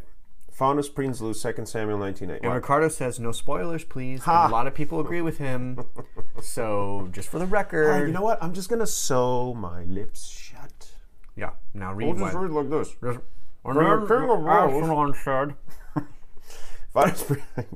We did that joke at the same time. Yeah. Like, really? Okay. Faunus Prinsloo, 2 Samuel 19:8. Then the king arose and sat in the gate, and they told unto all the people, saying, Behold, the king doth sit in the gate. And all the people came before the king, for Israel had fled every man to his tent. The city gate plays an important role in the Bible. It was the center of the community action, the place where elders gathered and decisions were made. Remember, Boaz settled legal matters for his marriage to Ruth, Eli waiting at the city gate on word of the ark and his sons. The Golden Gate in Jerusalem is also called the Gate of Mercy. It is currently closed, built up, maybe for the future, as per Ezekiel 44:1-3. Talk about spoiler alert. Okay, very cool. Yes. Very cool, Faunus. Totally agree. It is going to be interesting to see what happens regarding that.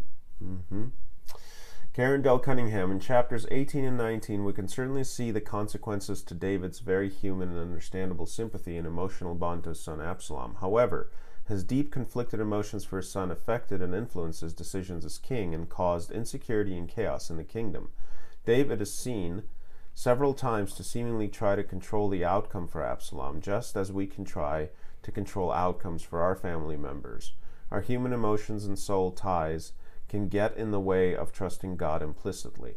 Although David is one of the great figures in the Bible and had a heart after God, he also seems to typify many believers today who are controlled and influenced by human emotions rather than the provision of the Holy Spirit. All right, I'm going to let you pick which one. Me? I get to pick which? I don't know. Which Just one? Find the biggest, baddest, most awesome. How about the kingly one? She gets the kingly meme one. Yeah. Minion. Totally. That was a good one, Karen. That was a good one. And I agree with you 100%. That's one of the things, I did notice that as well, and it spoke to me as well about how there's just how the body of Christ can be. I mean, how we as believers, humans, that's the thing. We're humans, guys. I think it's... You are? We are? No, not really. We're new creations. But... Very good. Don't point out my obviousness, okay? So, what I'm saying is, we are these limited beings stuck in a world of limitations, dealing with an unlimited power living in us. Wow. And it's such a crazy dichotomy. You're getting deep on me, bro. That when we try to take what is the Holy Ghost power and the Holy Ghost understanding, and we take a look at our very limited, very broken world, I don't know if it's ever happened to you, but the level of frustration that comes through every pore of your body can be quite unbearable. And that's both a blessing, and sometimes it's the cross to bear. Oh, are you trying to get mic drops right now? No, I'm just trying to get you to wake up and pay attention. So it's our cross to bear is that we have to be the bearers of the Holy Spirit in a way that the world has never been prior to the cross, prior to Pentecost. And I think it is fascinating that we are David, we are Joab, we are the first to pick up the stone and throw it. We are all these people. I mean, as I'm reading through the Bible, I'm relating to all of them. I would like to relate more to the heroes, but a lot of times I relate more to the ones who stumble and fall. And it's when you have the Holy Ghost and you're trying to interact with this broken world, it becomes close to the feeling of impossible. You know what I mean? Do you feel that way, or is it just me? Yeah, no, I do feel that way. And so I think it is interesting to see that when you read the Bible too, it's almost like God is saying that he told these stories, he allowed these stories to unfold as they did. He allowed the human will to be done, and then he would come in and either clean it up or bring in somebody to clean it up. And all I'm trying to say, I guess, is the point I'm trying to get to is saying the body of Christ today is all the broken people of the past, and that we shouldn't be throwing stones at any of them. We shouldn't be throwing stones at any of ourselves. And that anything that does come good from us, and that any of us who stay on course through this crazy world, it's only because the Holy Spirit's moving our feet to stay on that course. And I think that realization might be a thing that might be a little less held onto in our modern world, because we have so many blessings, because we have so many comforts. That's it. Just a point I wanted to point out. Okay. I feel you. I wasn't a spoiler. Oh, that's an old message. Old message. So, Karen, just real quick, I mean, this is one of the reasons why the Lord says he's no respecter of men, because men will find themselves conflicted with with what they feel about their loved ones, and with what they feel about their enemies, and with what they feel about their friends, and all of these feelings are going to get in the way of perfect justice, of what is right. And but at the same time, though he is no respecter of men in that way, to serve those things ahead of his purpose, or ahead of his justice, of the righteous justice, he's not going to serve those things, but he does regard those things. David is a man after his own heart. David is not able to deal out justice in the way that God is. Right. David is not able to weave and he can't see the total picture. He can't see the total picture. He's not meant to see the total picture.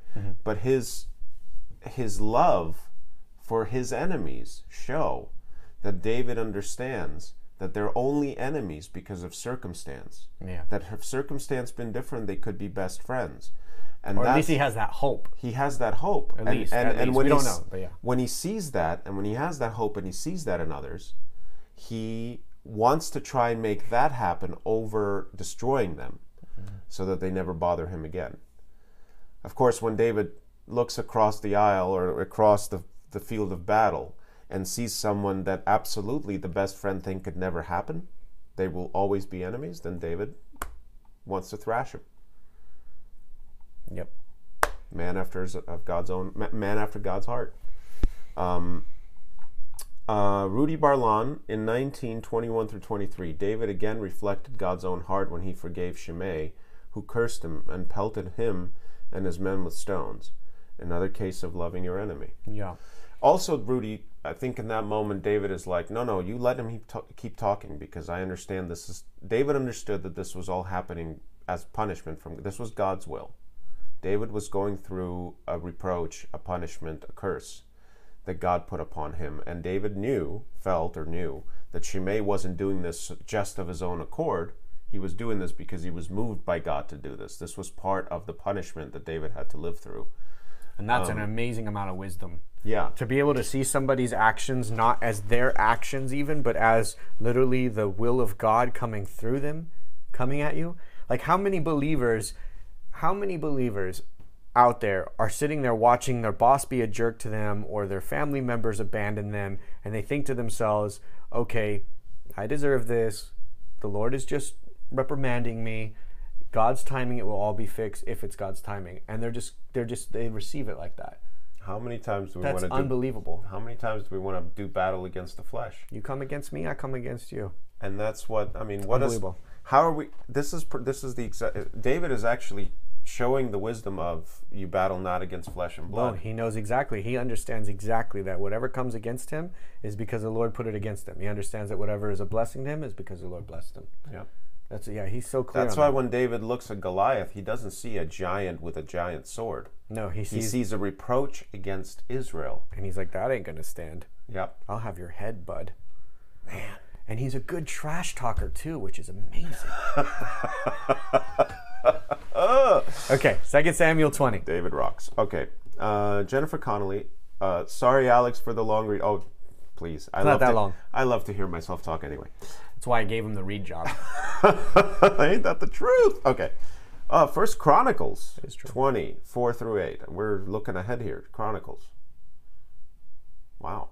And it came to pass after this that there arose war at Gezer with the Philistines. Wait. It must not be Chronicles, because I figured it was Samuel, because I saw 20. Okay, keep going. Or maybe there's a question about Chronicles. Okay.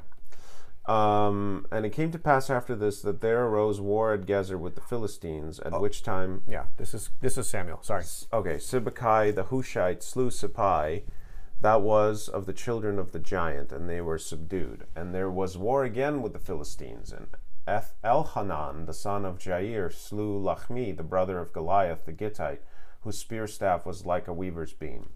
And yet again there was war at Gath, and there was a man of great stature, whose fingers and toes were 24, 6 on each hand and 6 on each foot, and he also was the son of a giant. But when he defied Israel, Jonathan the son of Shimea, David's brother, slew him. These were born unto the giants in Gath, and they fell by the hand of David and by the hand of his servants. Interesting that Jehovah had David take out all of the giants' bloodline. Did he also totally take out did he also totally take out most, if not all, of Saul's? I know he loved Jonathan's son. Yes, and yes. Yeah. Actually, yeah. Mm-hmm. Yeah, Saul's bloodline does get completely, pretty much... Which is prophesied. Yeah, it gets completely wiped off. Yes. Well, coming back to our talk about genetics, and that fact that your genetics change throughout your life, mm-hmm. Is it possible that Saul's genetics got to a point, after all the curses and all the sins and all the bad things that he might have done, Saul's genetics got to a point that no good fruit could be born from them? One of the other reasons why his bloodline was cursed to be destroyed.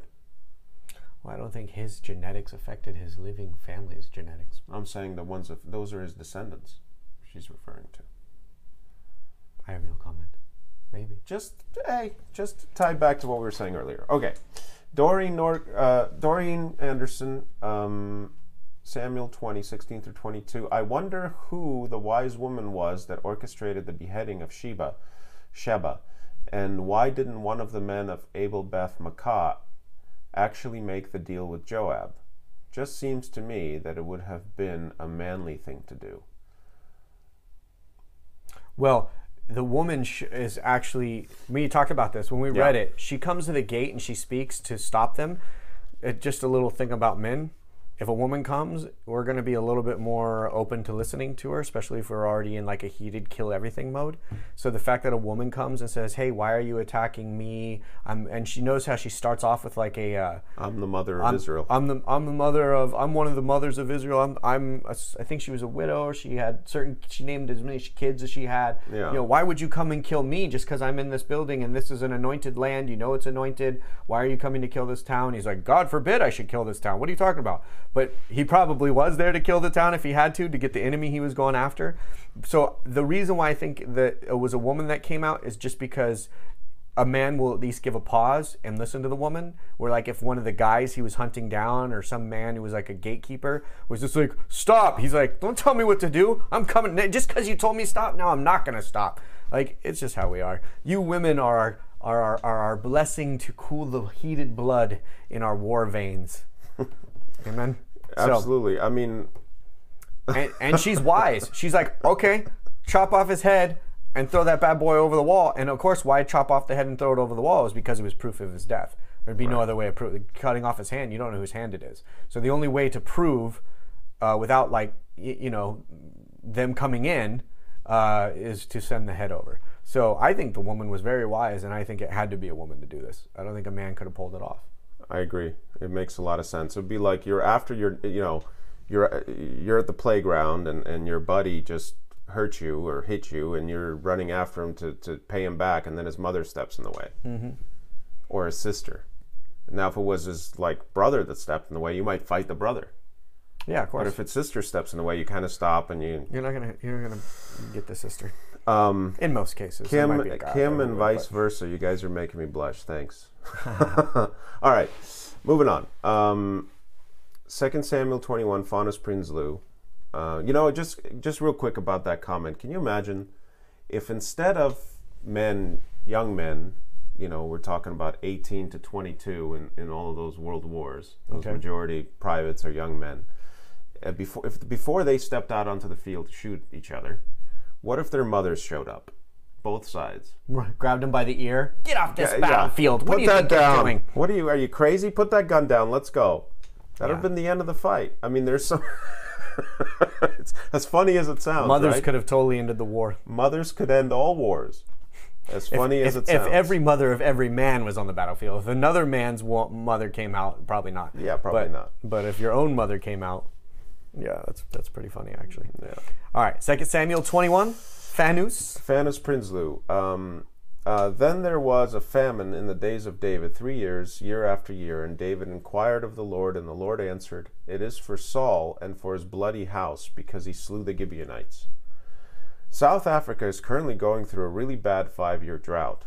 I'm saying that it is not God's punishment because of Yeshua, but as a nation, we're not all God-fearing Christian nation. Sometimes it is difficult not to think it is God's punishment on us, or is it God's way to let us know we're doing wrong? Jehovah punishment on a nation. Does this still hold true? Genesis 12:3. I will bless those who bless you, Israel, and I will curse those who curses you. How do we distinguish between Jehovah blessing or punishment on a nation versus an individual? Reading on 2 Samuel 22 is the answer to the above. Oh, okay. We'll get to 2 Samuel 22 as we go. So, Faunus, you're saying there is an answer to your question in the scriptures itself. So we're probably going to avoid talking about it. But, well, when it's an attack on the individual will be attacked. When it's an attack on the nation, there will be multiple people who are affected by the outcome. Yeah, but in layman's, obviously, I'm saying, but I do look forward to 22 and seeing what it says. The question about those who bless you, Israel, and I will curse those who curse you, does that still hold? The answer is absolutely, it still holds. Absolutely holds. In fact, it's talking almost more about end times when that passage actually shows up. Yeah, it does apply here, and it does apply throughout the Bible. Right. I mean, that we see it applying, but it also is reapplied at end times as well. Yeah. So. Because Israel is abandoned except for basically by one country, which we won't say who they are. Oh, say can you see? Sorry, go ahead. What? Oh, I got a little patriotic there. 2 Samuel 22. Just no. They have other fans. Dorian Anderson, chapter 21. What is going on with David? After Rizpah in 10:14 laid out sackcloth and protected the bodies of the Gibeonites killed, David went to get the bones of Saul and Jonathan. Was David regretting letting the Gibeonites kill the 7 male descendants of Saul? I don't think he was regretting as in unhappy that it had to happen, maybe, but those were sacrifices in order to bring justice back into what the Israelites had promised the Gibeonites, and it was what lifted the drought or the famine, and it seems like David is honoring Jonathan and Saul to that day, and kind of putting up all the dead bones kind of together in a marked place. Yeah. So they also didn't believe that a person could rest until the bones were in the place where it was supposed to be and handled in the way it was supposed to be handled. So yeah, and David, which might be true. This is to show again that David didn't choose to have Saul's descendants killed because he hated Saul or he hated Jonathan. This is not something he wanted to do. It's just something that had to be done for justice to be served. Wait, what? I'm saying that, just to see how David handles the post-killing of Saul's descendants. Yeah. Is that he continues to honor them. Yeah. It's not like he's over it. Yeah, it's not like he's... I honored you before, I don't need to keep honoring you. Right. Or it's just your bones, who cares? Right. Yeah. Rod says, in biblical times, they would cut his mom's head off and go after her sons. Maybe.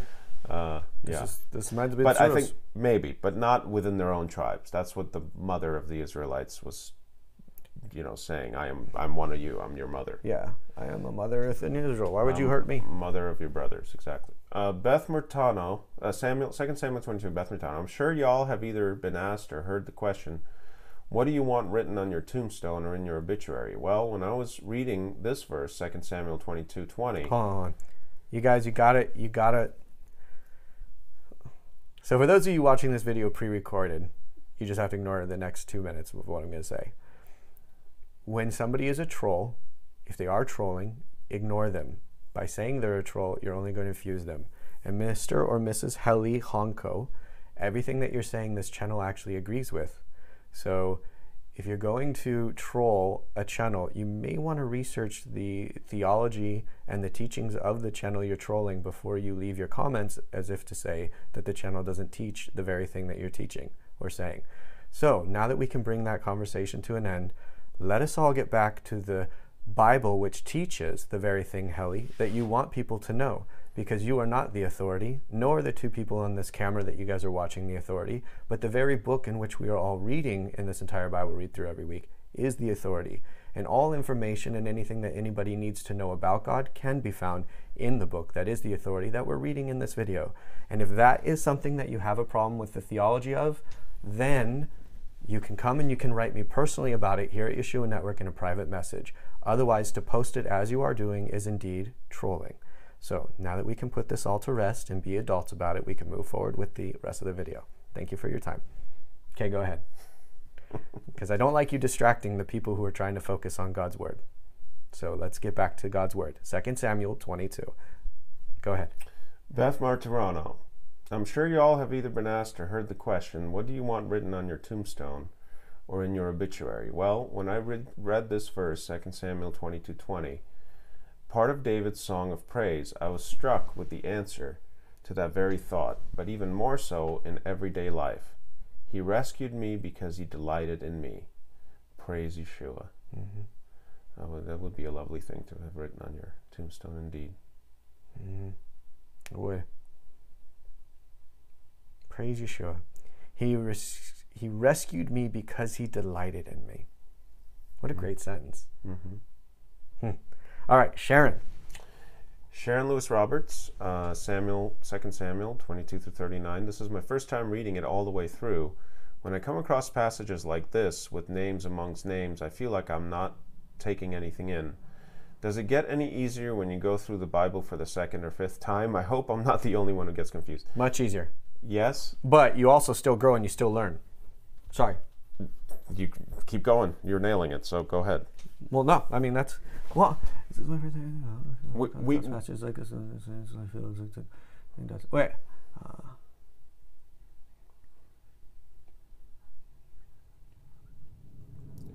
Only because the only reason why it gets easier is just because you've already done the research and you already have a general idea. But you guys, the Bible's so long. It has so much information. So what we do is we go to charts.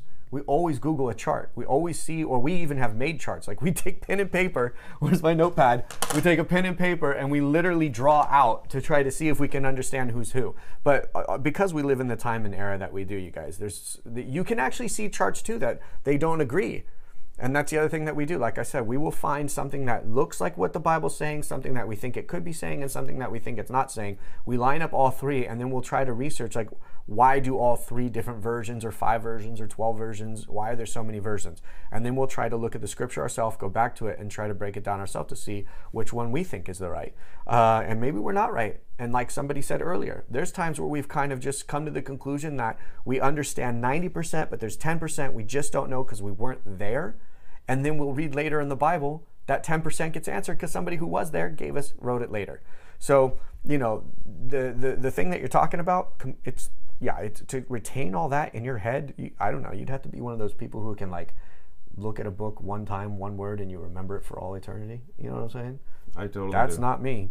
So if that's you, God bless you. We have stumbled around with names as well, and we do know that they're important though, even though there's so many of them.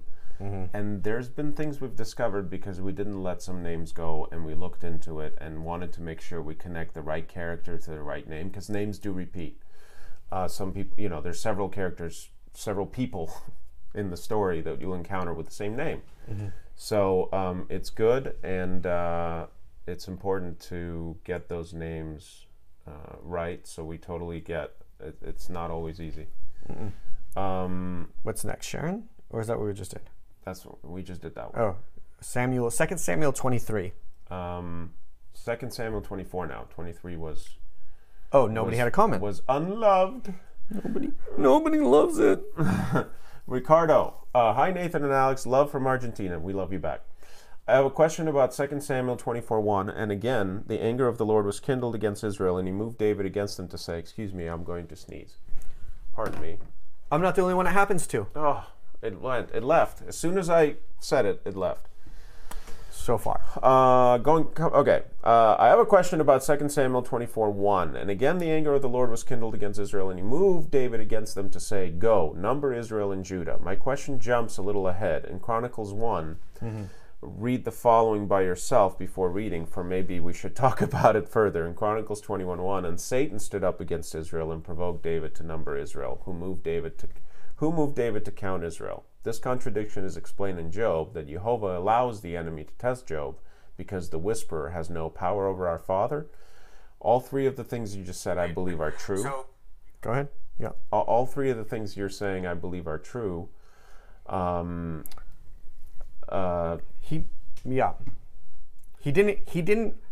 didn't trick him. Should we read it for him? Should we do what we did? Yeah, I think we should. Okay. This is important. Let's do it. Okay, let's go here real quick. This is 24. Yeah, we should do this. Okay, check it out, guys. The wording on this is a little tricky. So this is one of those moments, and this is one of those times we had to spend a lot of time with it to really pick this up. Hopefully you guys can see it. And again, the anger of the Lord was kindled against Israel and moved David against them to say, go number Israel and Judah. Okay, if you read this sentence, it sounds like God moved David against them to say, and God is telling him, go number Israel and Judah. God is telling David, go number Israel and Judah. Let's read it again, though, slowly. And again, the anger of the Lord was kindled against Israel. Let's put a period there. Remember, too, that there is, in ancient Hebrew, guys, there was no periods, commas, apostrophes, exclamation marks, question marks. That didn't exist. So what you're reading is an English person had put commas and apostrophes and things like that in places that they thought it went. So if we read it this way, which it actually says, and again the anger of the Lord was kindled against Israel, period. That moved David against them to say, against Israel, to say, go number Israel and Judah. So David saw that God was angry. David felt God's anger. His righteous anger of God was in him. He was connected to God in that way. He had like the Holy Spirit back then. And so he says to his people, go and number Israel, because he's angry, because he sees the anger of the Lord. He's mad that God's mad. He's mad that the people have angered God so much. So he, in his anger and his emotional tie to God's anger, acts on his own accord. It does not say that God told David to count the people. So if you think about it, David just had him and his 600 guys or whatever in the wilderness. They were surrounded by his son, led an army against him. Even Joab says, listen, man, the country's not really happy with you. This whole war thing happened. You became king, you won, and now you're like depressed. You need to go out into the people and tell them that you love them and rally them to get behind you. And then he sees the anger of the Lord. He's depressed. And what comes after depression usually in the phase? Anger, right? And when you mourn somebody. So now he's got this righteous anger in him. And what does he want to do? He wants to go to war with them. So why do you do a census? Why did he send Joab to do a census? And Joab even says, let's go to 24:22. For the king said to Joab, the captain of the host, which was with him, now go now through all the tribes of Israel, from Dan even to Beersheba, and number ye the people, that I may know the number of the people. Let me go to this so you guys can, it's easier for you to read. 4:3. And Joab said to the king, now the Lord thy God add on to the people how many soever they be, 100-fold and 100-fold, and that the eyes of my lord the king may see it. But why doth my lord the king delight in this? So you have to understand, Joab is picking up, like he's trying to figure out, why is David all of a sudden really happy? Why is he going to be happy about the fact that there's a census being done? Why is his motive? The word delight, I have a feeling, is also not exactly a great translation. Let's take a look at it. Where is delight? There it is. Where? You just, King Delight, a little higher than where you are? A little higher? What's wrong with me? Oh, there it is. Okay, let's take a look at it, guys. There it is a bad descriptor when staring at a screen. I know, it's really, you didn't even put your finger out. Okay. Wait, did I click on the right word? Is that how bad it is? No way.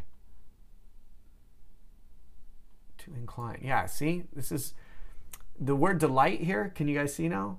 That's delight's one of the delight, words. Desire, favor, like, move. Like, why is this your choice? Yeah. Is like better though. Why are you? Yeah, why are is you this doing the thing this? you're choosing to do? Yeah. Do you see what I mean? So then. Why are you favoring this mode of action? This option. And what is the option? He's counting them to see how big their army is against his army, against Judah's army. Yeah. Why? Because he's using his mind, he's using his flesh, he's using his own assessment to decide whether or not... his power is king. And his power is king to decide whether or not he's going to actually beat them in war.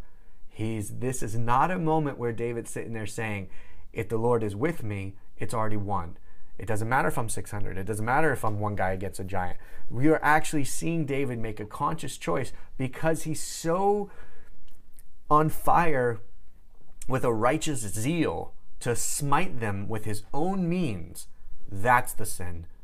He's smiting God's people. This is the one time where the people now, David is okay with the idea of smiting them. And then it comes back and we find out that Israel is bigger than Judah. And then he goes, that was a bad idea. No, Judah is bigger than Israel. Wait, what? Yeah, Judah is like 500,000. And it came to his stronghold and the highest of the Canaanites, and they went out. The sum of the number of the people unto the king. Where? Don't move. I don't know where you are. Oh, here, let me go back so they can see what we're looking at. Okay. And Joab gave it the sum of the number of the people unto the king. There were in Israel 800,000 valiant men that drew the sword. In Israel, yeah. The men of Judah, 500,000 men. Why did I have it 300,000 men before? What sort of mental lapse did I enter? Oh, no, we read it together, man, so that's what I was saying. Anyways, my point was correct. What I was saying is that when David got the census back, he realized Judah was outnumbered. What is going on with my mind? You focus for one moment. Ugh. So, you guys, that's the sin. He was actually wanting to go to war and use his own means and his own resources and his own flesh to do what he thought was good for God, just like Joab wanted to do for David. Except this time he was doing it against God. Okay, this is like what's that thing called? What's that effect called? Mandela effect. This feels like the Mandela effect, and we've been talking about South Africa today, so that's interesting. This feels like the Mandela effect because I swear the first time I read it, when we read it, I remember reading that it was 300,000 men in Israel, and that David, when we essentially realized he could go and win this war, and then he felt guilt. We talked about that he wouldn't win. When we read this, we talked about that he wouldn't win. No, I remember talking about that he would win. Wow. This is why it's important to fellowship. Do you see this? Look, I know I entered another universe today. What is going on here? I was so sure that we talked about it the other way. Vice versa says it perfectly. Brain farts happen. Thank you very much. Yeah, I know the whole math adds up to 3K. I get it. Yes. So weird. So weird. I've only been once right in this entire Bible read through series, and I'm just gonna claim this one that I was right. So, yeah, that's the important thing. That's what happened, guys. Is God didn't tell him to do this, and then it was a trick. I'm going with the Mandela effect. There's no way he could have been right. Will you focus back on this?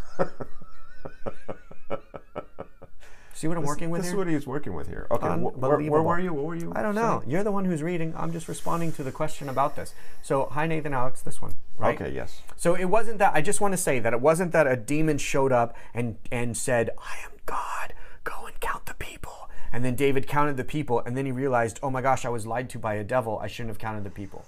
That's what I'm saying. That's not what happened. It's just, the English reads very weird and makes us believe that because of how it reads and where they put commas and stuff. That's my only point I'm trying to make. Yeah, I mean, if we want to even look back, David, just like happened to Joshua and his people. Joshua and his people were told to go smite everybody, and they just went and did it, and one day it didn't work, and they were wondering what happened.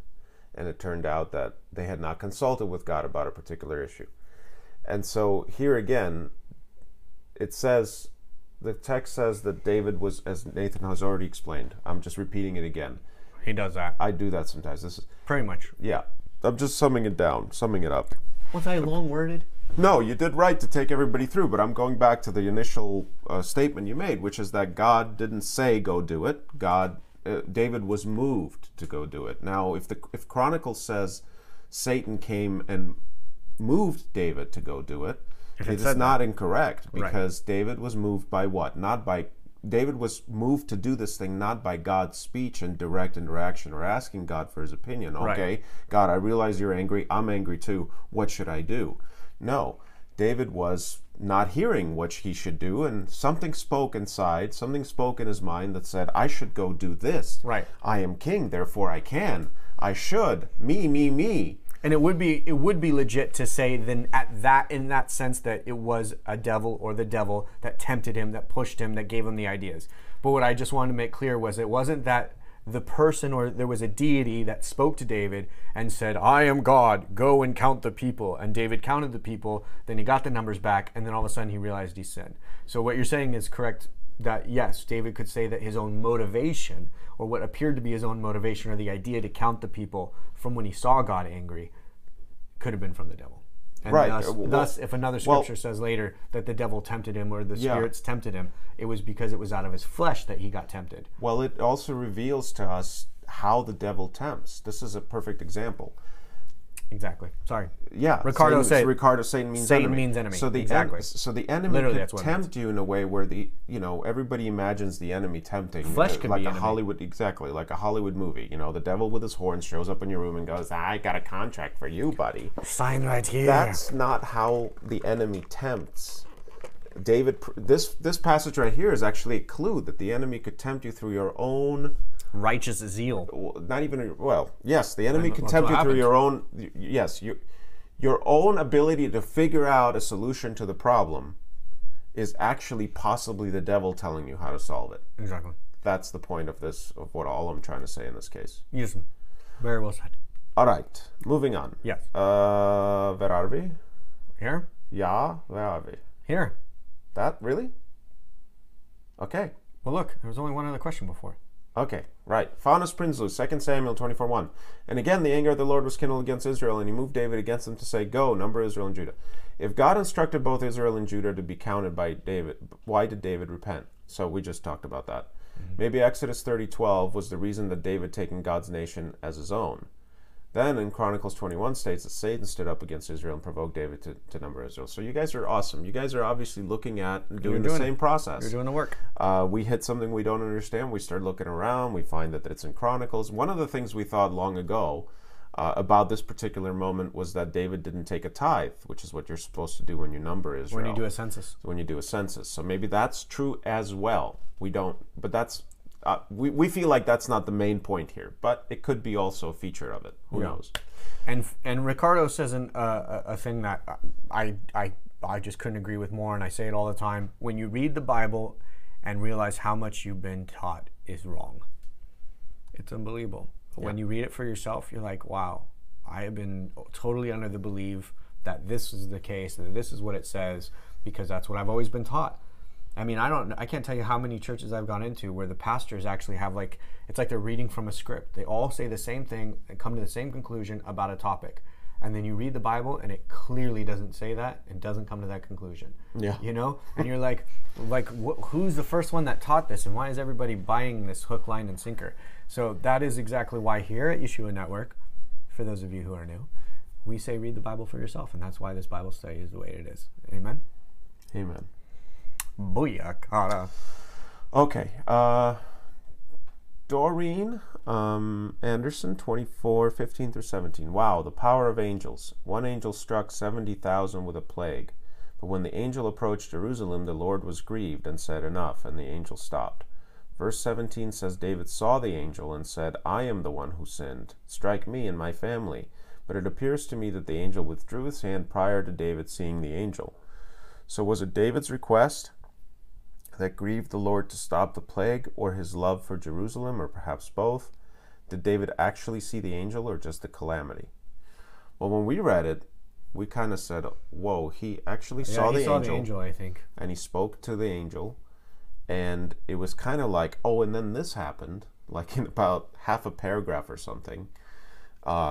That sounds so like massive, you know, an encounter with an angel who's it was as massive as those encounters in Exodus that the Israelites had. Right.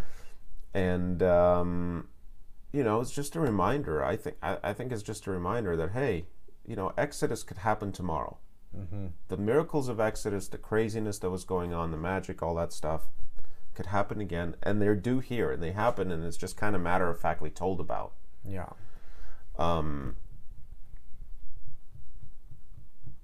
Yeah.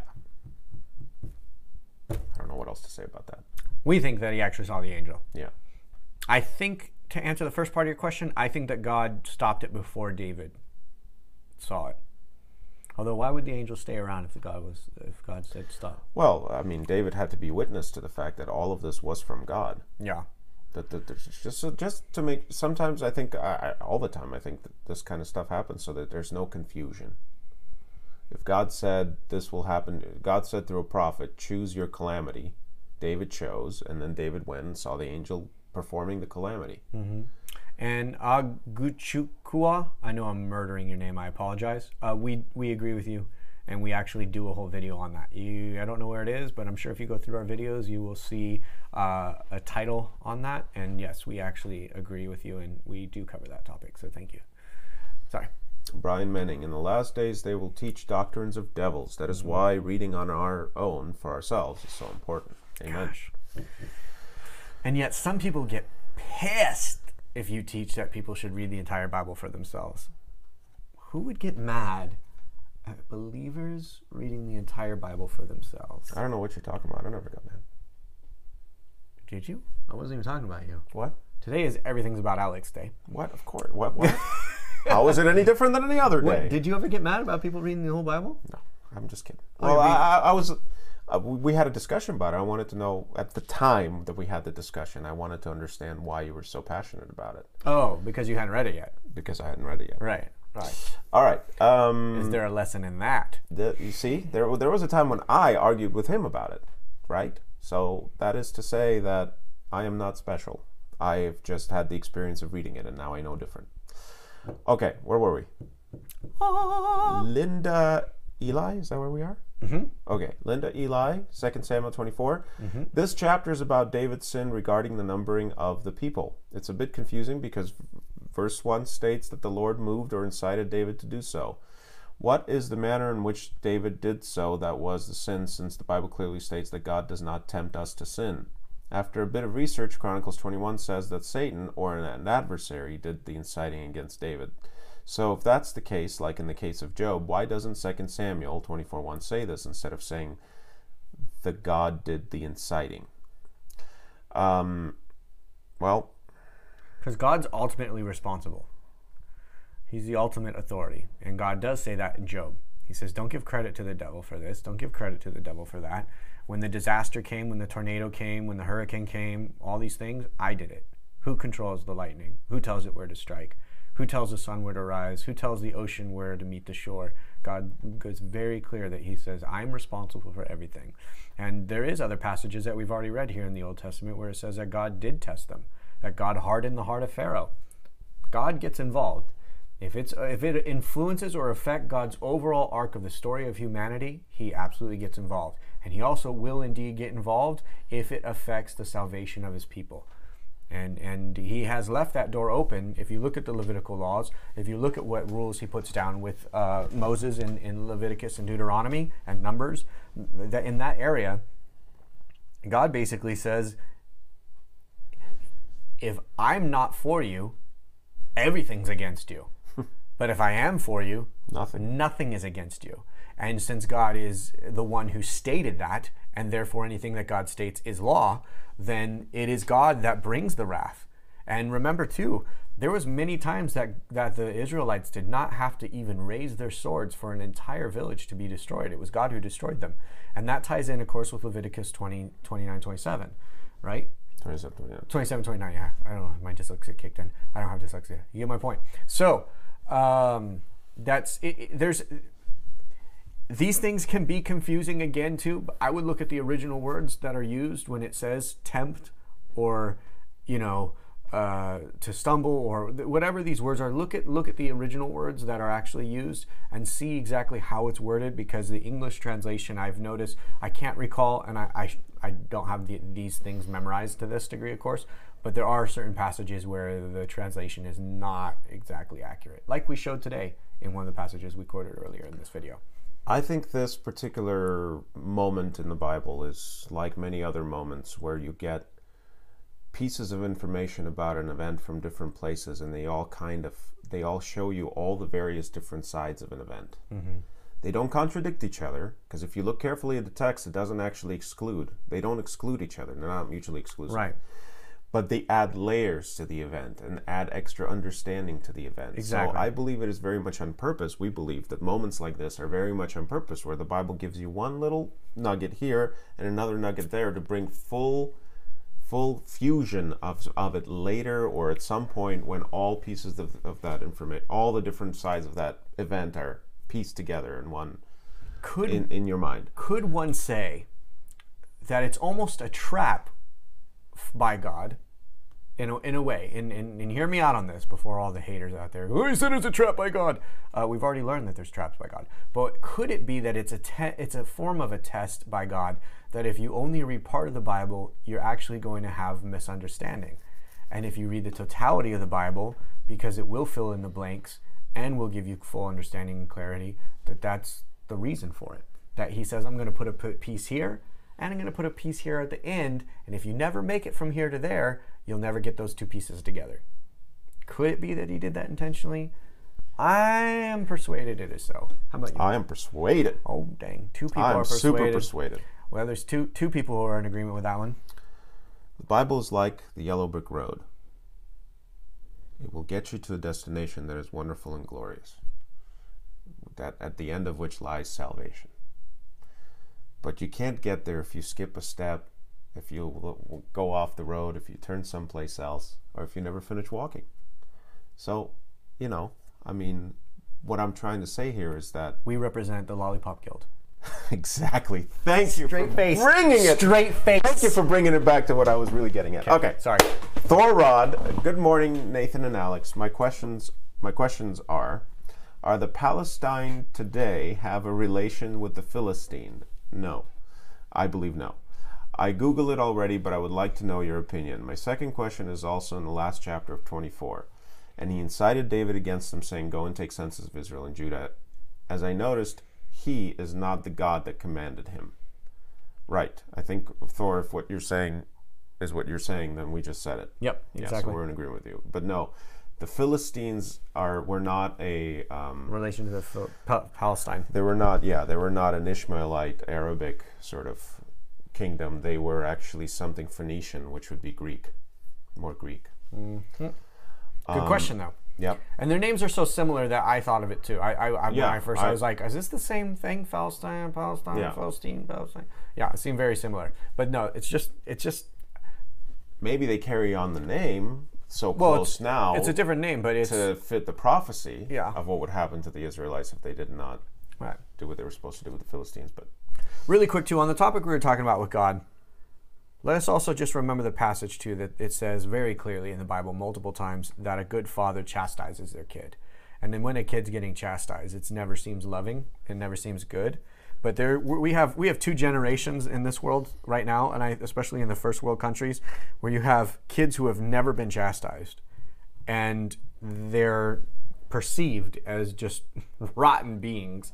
And then you have a generation that was totally chastised before laws were made where parents weren't allowed to chastise them, and they have a sense of respect and for their elders and for other people, and have manners and things like that. And the Bible even talks about that. If you don't reprimand your children, they will go out of control, and they will have no respect, and they will have no good moral. So it's like, I just want to say too that what we perceive to sometimes be is like these horrific events or these things that are bad that are happening to us. How many times have you looked back in your own life and go, wow, I'm glad that happened, even a bad thing, right? So just a little additive I want to throw on there. Okay, last one, Ricardo. Ricardo, general question: is it counting Israel by David's order wrong because it implies that he's counting David's people and not Jehovah's people? I'm finally gonna sneeze. Oh, excuse me. Sorry. I hope that wasn't so horribly loud it busted your eardrums. You are the quietest male sneezer I've ever heard in my life. Is that right? Yeah, you're strangely quiet. I'm kind of scared. I'm scared able right to. Don't know if I can trust a man that sneezes that quiet. I have, what are those things called that you put on? Forget it. A silencer? Yes. You have a silencer sneeze? I have a silencer in my face. I don't know how to respond to this, you guys. This is what I'm working with here. When the camera's off, this is what I have to work with. Well, when the camera's on, this is what you have to. Yeah, but at least I do not change. By the way, did you hear everybody on the other side of the camera say bless you? Oh, thank you guys. Yes, now I hear it loud. I heard it. I know you guys said it. Bless you, Alex. They're saying it. Bless you, bless you. Oh, look at that. See? They're saying it. See? Thank you, guys. Also, there's a delay. Yes. So when you sneezed, yes, I knew it was coming. You prophesied. Don't also, tell me. Father should not prophet. Oh no, I use my brain. I'm not. Listen, you have to define. If you say that the Lord told you and He didn't tell you, I ain't making that mistake. Don't try to get me to stumble there, Alex. I just a little tempting here and there. All right, you guys, listen. We're so blessed. Did we answer Ricardo's question, or did we just spend the time talking about my sneezing? Well, maybe we didn't answer it directly, but I think we already answered it.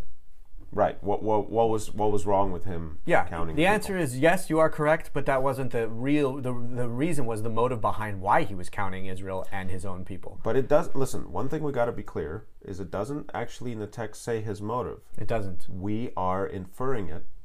We are feeling it's implied. We are. You decide. It could be just that alone. Yeah. But I don't know if that's there enough may be to other bring clues later 70,000 on. plagues. There might be. Yeah. But we definitely know that he took an action based on his own thinking. It does tell us though how many fighting men. Right. It's the a clue. The census is only fighting men. It doesn't say women with children. It doesn't say children of this. It doesn't say elders. He comes back with a census that clearly says this is how many fighting men of age and this is how many men of fighting age. So if the census is about fighting age, right, they're not building automobiles. They're not? Oh, I totally thought they were going to build cars. The plan wasn't to make shoes. Really? So, no. Oh, you're blowing my mind right now. Yeah. Yeah. I got nothing. It's a good thing that we don't actually lead this Bible study. You guys do. You guys do. I mean, look at the most amazing, most wonderful mic dropping comments we received today. By the way, I love you. You guys are awesome. You're wonderful people. And you guys did a great job. Your comments are amazing. And for those of you who are first-time commenters, thank you. We really, really welcome you, and we're really, really glad that you did because your comments were amazing today too. So very, very blessed by this. A lot of things going on here at Yeshua Network as we wrap up this video today. We want to tell you that we have group pages. You can just type this into your text box here, and you can actually look at the description of this video. You will see links to those group pages in this description. We have a prayer group where you can post a prayer request and you'll get responses from the body of Christ in real time. It is a private page, so your prayer requests won't be seen by your friends and your family. It won't be shared by anybody. And we also have a testimonial, so if you want to give a testimony on the page, you want to even make a video and share your testimony in video, you can do that other than just written text. And you can inspire a lot of people. If you are new to Yeshua Network, we try to provide an atmosphere for you to have ministry, for you to follow the commandments of Yeshua and be his disciple, to feed his sheep and gather his sheep and feed his sheep, as we're all commanded to do. And so we also have a group called #BeTheLight on the 22nd of every month, which is what you're going to see here at the bottom. #BeTheLight is a thing that we do where we light a candle on the 22nd of every month just to stand in unity with brothers and sisters all around the world. So we hope that you will join these 3 groups. We hope that you will participate in them. And of course, we also have a group called Yeshuans, which is just type in Yeshuans on Facebook search engine and you will see the group pop up. It will have a yellow, blue, and white logo in the name of Yeshua. And that is us. And yeah. We hope that you will join that too. That's a place where you get to kind of post all sorts of things. That's an open group. The other 3 are not. So I love you guys. I love you guys too. Thank you for all your comments, your participation. This is amazing. And we got through another book. That's right. Kind of seems like they go fast now. Are we reading some shorter books? That's probably why. Well, maybe. But it does seem like it's going fast. I like it. It's not going fast. We have 5 years ahead of us, but it seems like it's going faster. But yes, you guys, be blessed, be the blessing, and also we hope to see you on the tour. I'm going to be posting this afternoon not only the names of the cities I will be stopping at, and many of you have asked, is Alex going to be there? The answer is that hopefully Alex will come and meet us at certain locations when he has the availability. But I'm the one, unfortunately, who's just going to be doing the tour. Unfortunately. Well, I'm by myself. It'd always be blessed if there was more people. Oh, I see. Because it is not unfortunate that you are doing the tour. No, only. I think only I am. It's unfortunate only I am. It'd be nice if the whole world came with us, wouldn't it? If we all toured the whole world together. It'd be weird because we're already here. Why do we have to move? Don't overthink it, guys. Anyways, the point is, the list of the 75 stops will be listed along with a map and the seasons in which we will be stopping at.